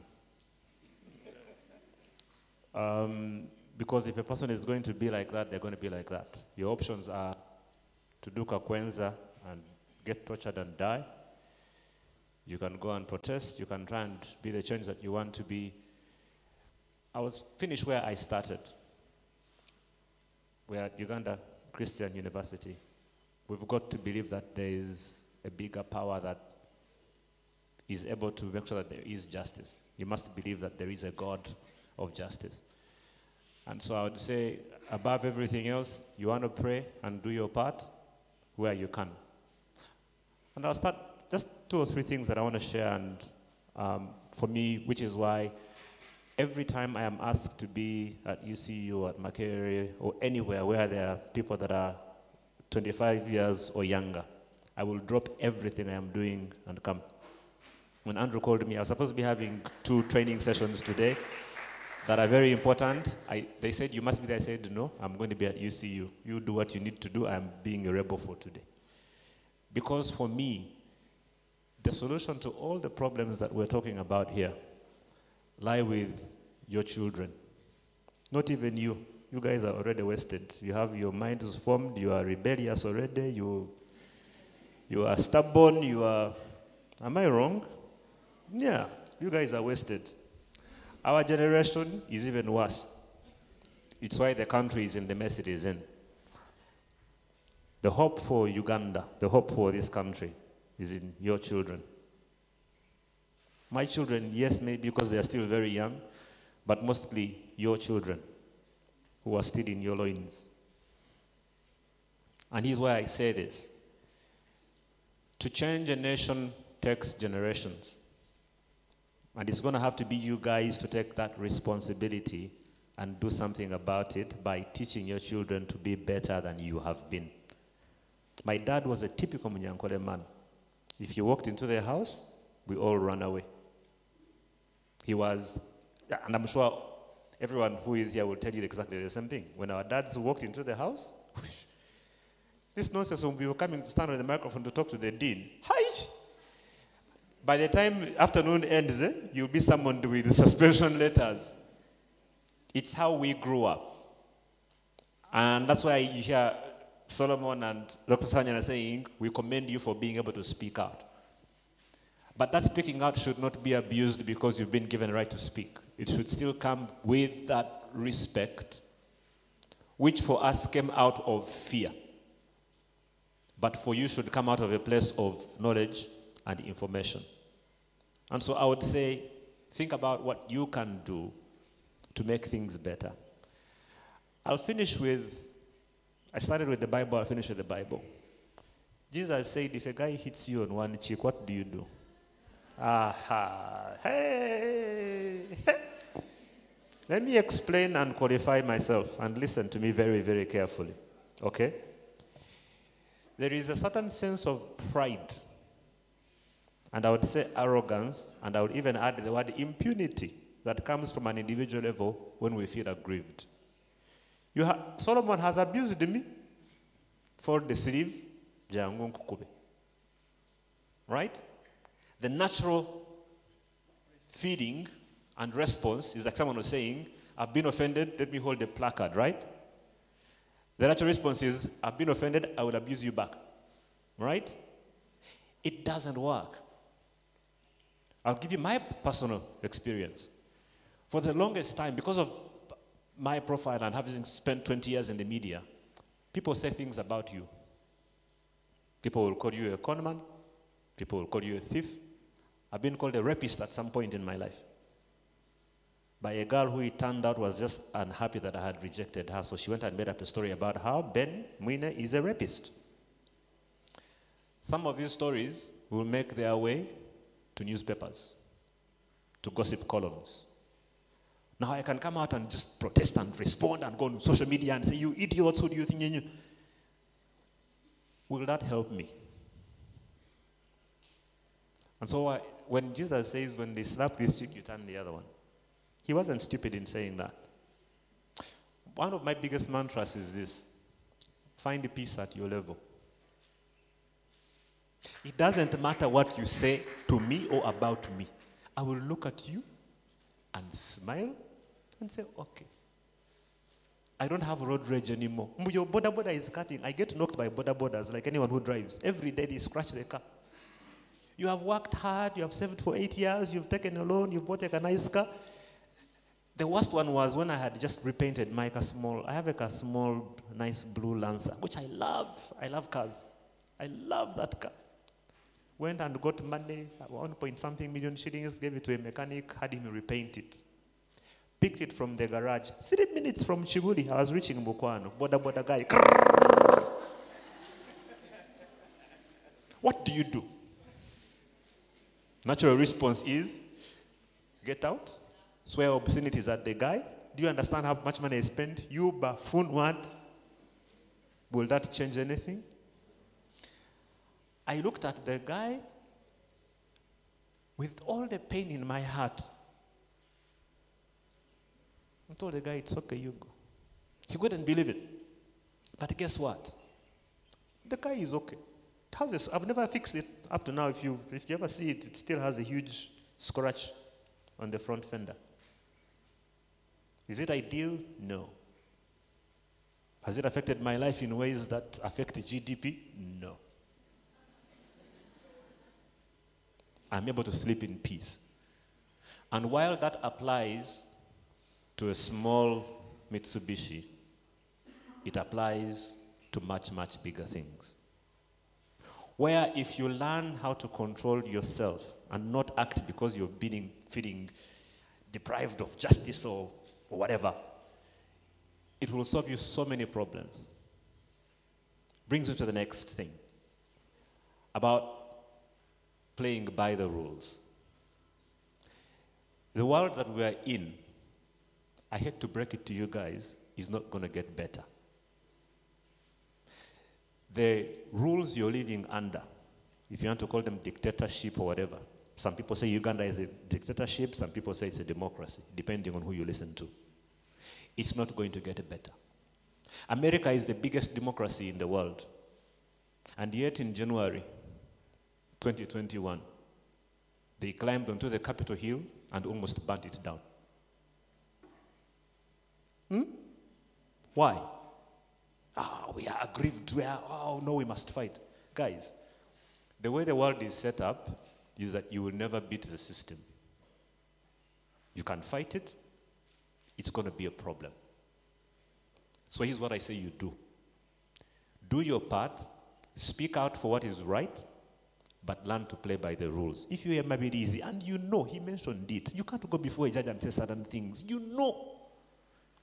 When they send you to 18 months in jail, you have no right to complain because it has been done within the rule book which you signed up to when you entered that system. Do I make any sense? When you come to UCU, there's a circular that says this is our fees structure. Your parent has the choice to either bring you to UCU or accept their level and understand that, you know what, I can't afford UCU. I love Range Rovers. I can't afford one. I can't be going around complaining, why am I not driving a Range Rover? These are some very hard truths where you must understand that, you know what, like I said, find the peace where? Find the peace at your level. My mother wrote to me a letter when I was in my S3 that changed my life. Many of my friends, I went to Mbarara High School, so we had a lot of people who are children of the system now as it is, and they were getting a lot of money for pocket money, things were tight. And I wrote to my mom complaining that I wasn't getting enough pocket money. My mother wrote to me and explained to me the sacrifices my father has to go through to pay school fees every term. And the fact that I have school fees should be enough for me to be grateful. When we started, he was encouraging us to learn to be grateful. I still have that letter. My mother abused me. She abused me in Runyankole. She abused me in English. This is in writing, meanwhile. 4-page letter with abuses in Runyankole in English. You people, being abused in vernacular is very dangerous. It sticks. But guess what? She was right. I was being an entitled brat and unaware of my circumstances and unable to appreciate what I had. So, that being said, I'll finish with one last story. I used to be a guy who would fight everything. Over the last 15 years, I've had maybe 4 or 5 court cases, the majority of which I was the plaintiff. I've sued the state, I've been sued by the state. I was once accused of trying to murder the president because of an accident I had just behind here in Mukono, actually, as you enter the town. I eventually got acquitted because I was innocent. But I had that thing in me of, how dare you? You do something to me, I sue you. I'd been watching too many American TV shows. In the US, everyone sues everyone. You guys are lawyers, you will understand. Our justice system doesn't work like that. And I learned the hard way. The average length of a court case in Uganda is about 6 years. Correct? Yeah? I won almost all of these cases, one of which, by the way, was against a university which had refused to give me my marks. That might sound familiar.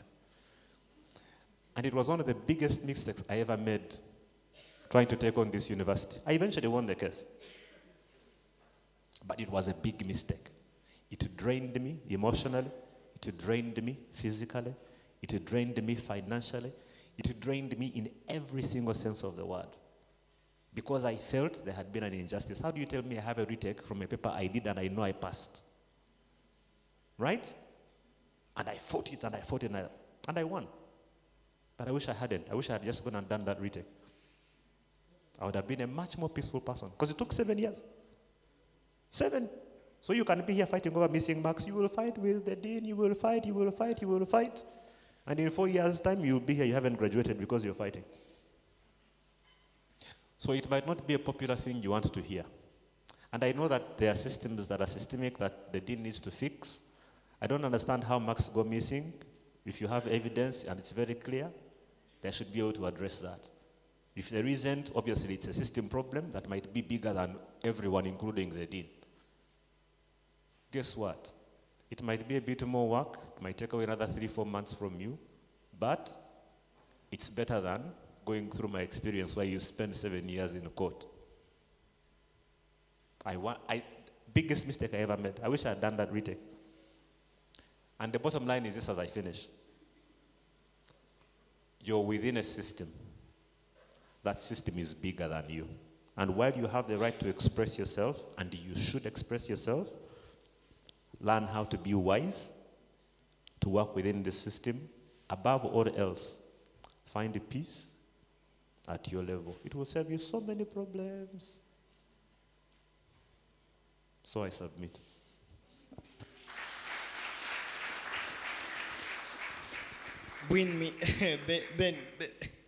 Ben Mwine there speaking to some of the issues.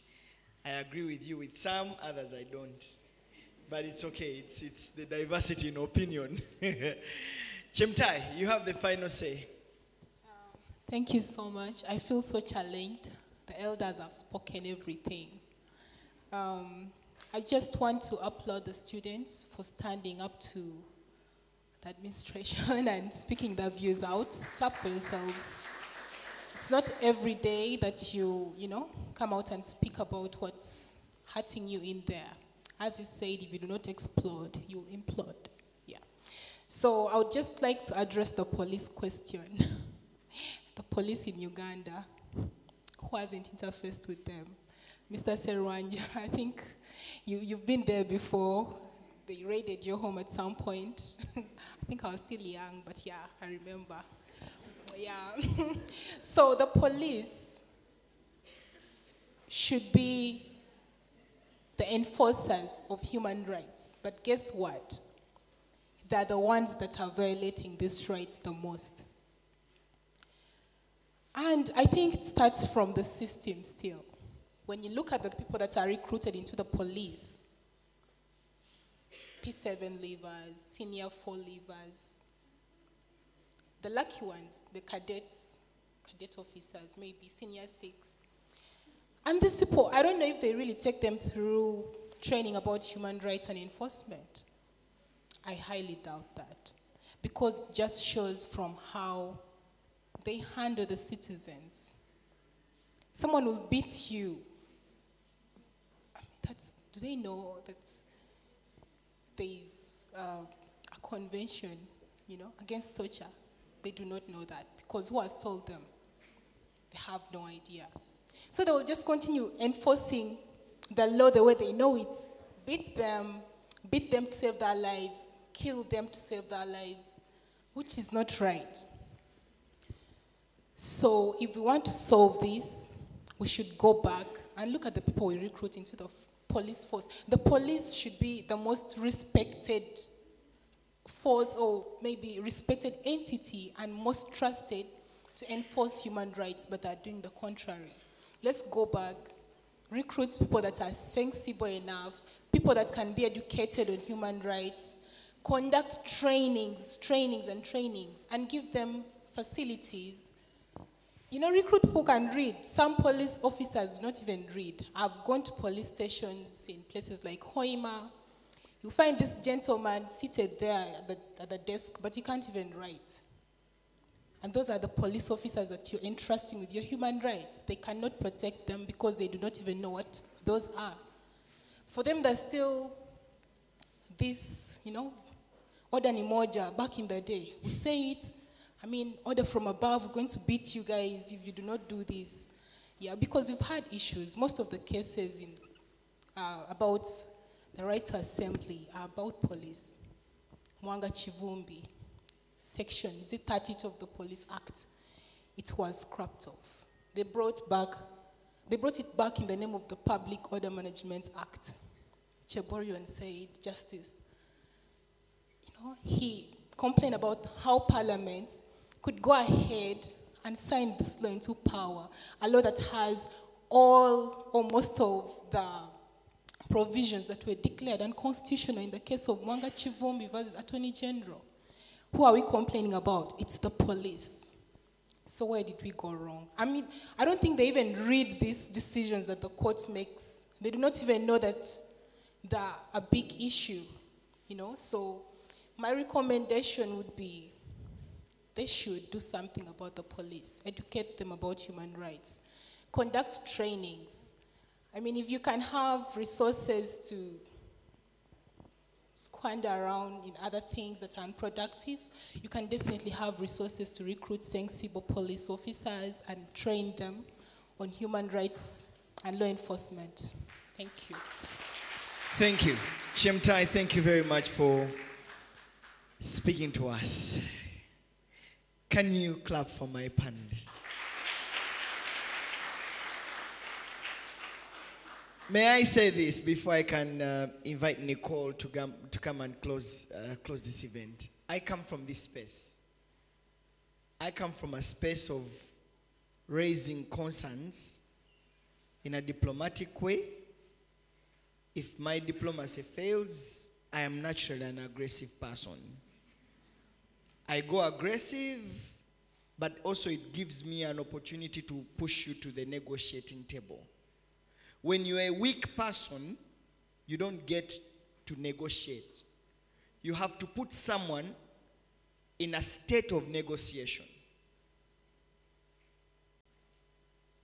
And that doesn't come easy. I am a person who demands my right, that if you refuse to give it to me, I will push you and then get you to sit to negotiate.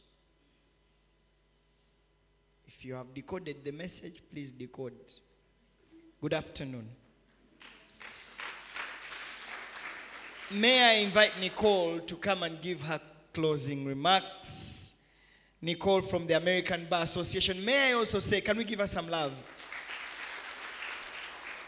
May I also say that the African Institute for Investigative Journalism is really, really happy to be partnering with the American Bar Association to advance freedom of expression. So, Nicole, thank you for supporting the Institute. We are grateful. Right, I'll clap for you again. Thank you. You're welcome, Nicole. Thank you. Thank you. Good afternoon, everyone.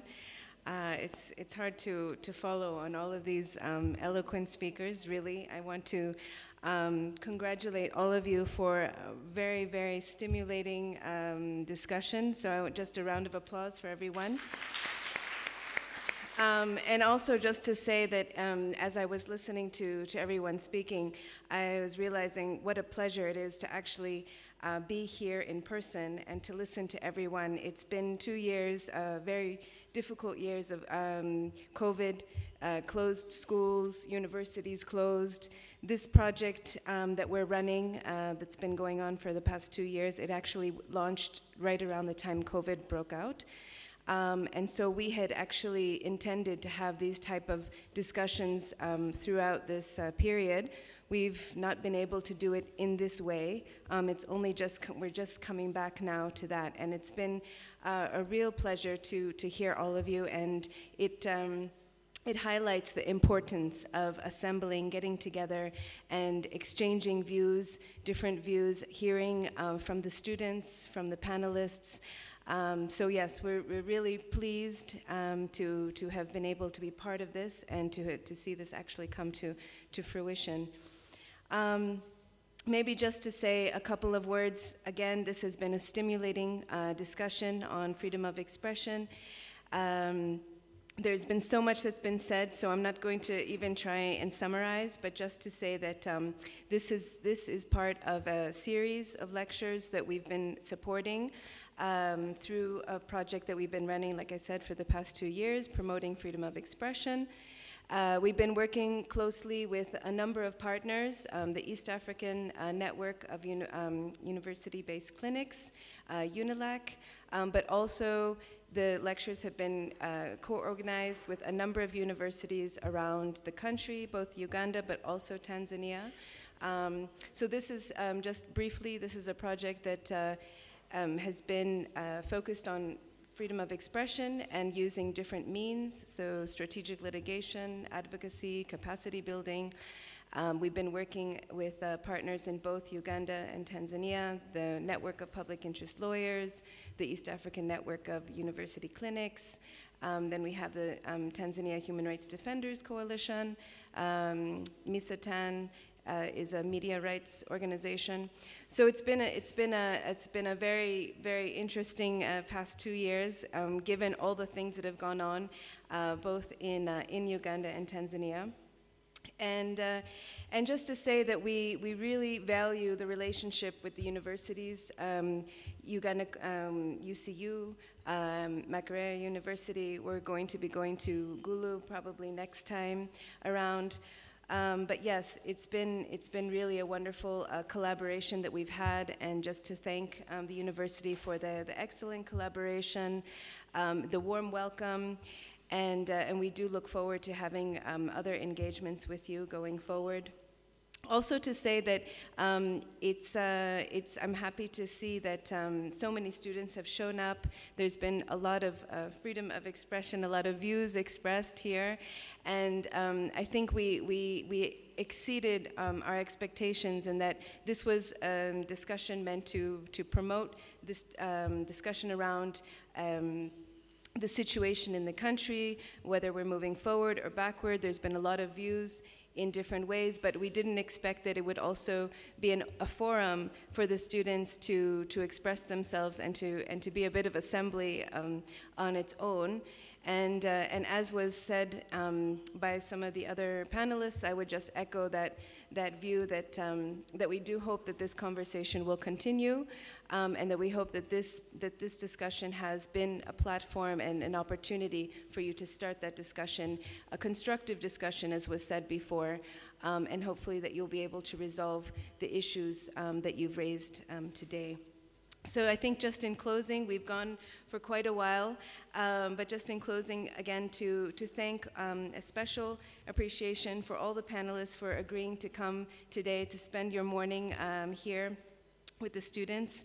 It's been extremely engaging. You've triggered a lot of thoughts, lively debate, and discussion, which, like we said, we hope you take this further outside this hall to your classrooms, outside the classroom.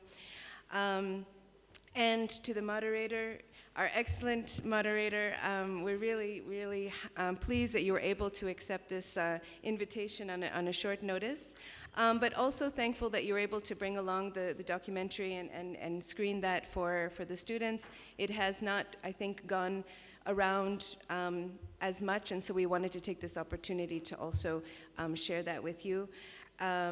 So it's, I think that's a whole other discussion, but just to say that yeah, thank you very much for bringing that and sharing that with everyone. And then finally to the students, thank you for your participation, for showing up, for spending your morning here with us. We hope that the conversation and the discussion has been constructive, that you're taking something away from this, and that this will also contribute to improving conditions for you around the university. So thank you so much, and yes, have a good rest of the day. Okay. Thank you, Nicole. Thank you very much for those remarks.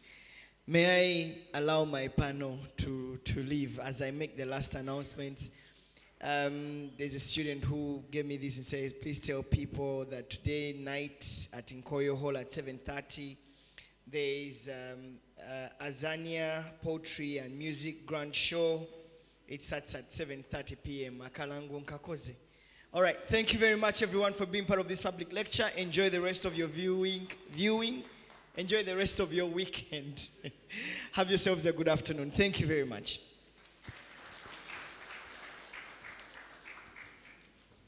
Maybe before you go, I was wondering why you're not leaving.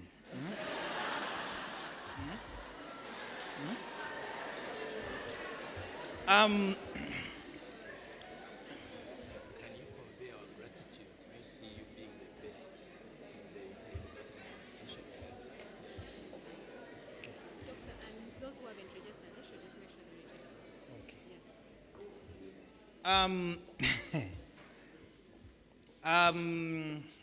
For those who are seated, you look to your left.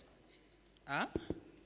Yes. So I was wondering where the love is coming from. So please attend to that desk. It is all for you. And should you find it lovely and enjoyable, it is me and Nicole. Should you find it problematic, it is Andrew. And from Dr. Sewanyana, he sends his congratulations to UCU as a university for being the best in the human rights competition in Gulu.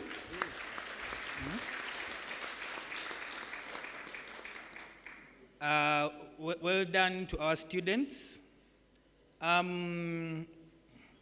I think this. Oh. Mr. Lutaya, due to public demand, come and pray for the food.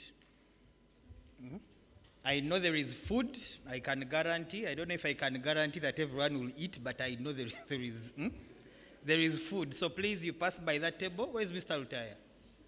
Aha.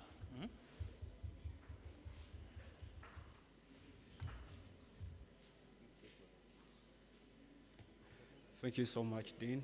Thank you, everyone, for coming once again. They told me the guild president, Victoria University, is also here. Yes. Who is? Oh, you can stand up for recognition, please. She's a lady.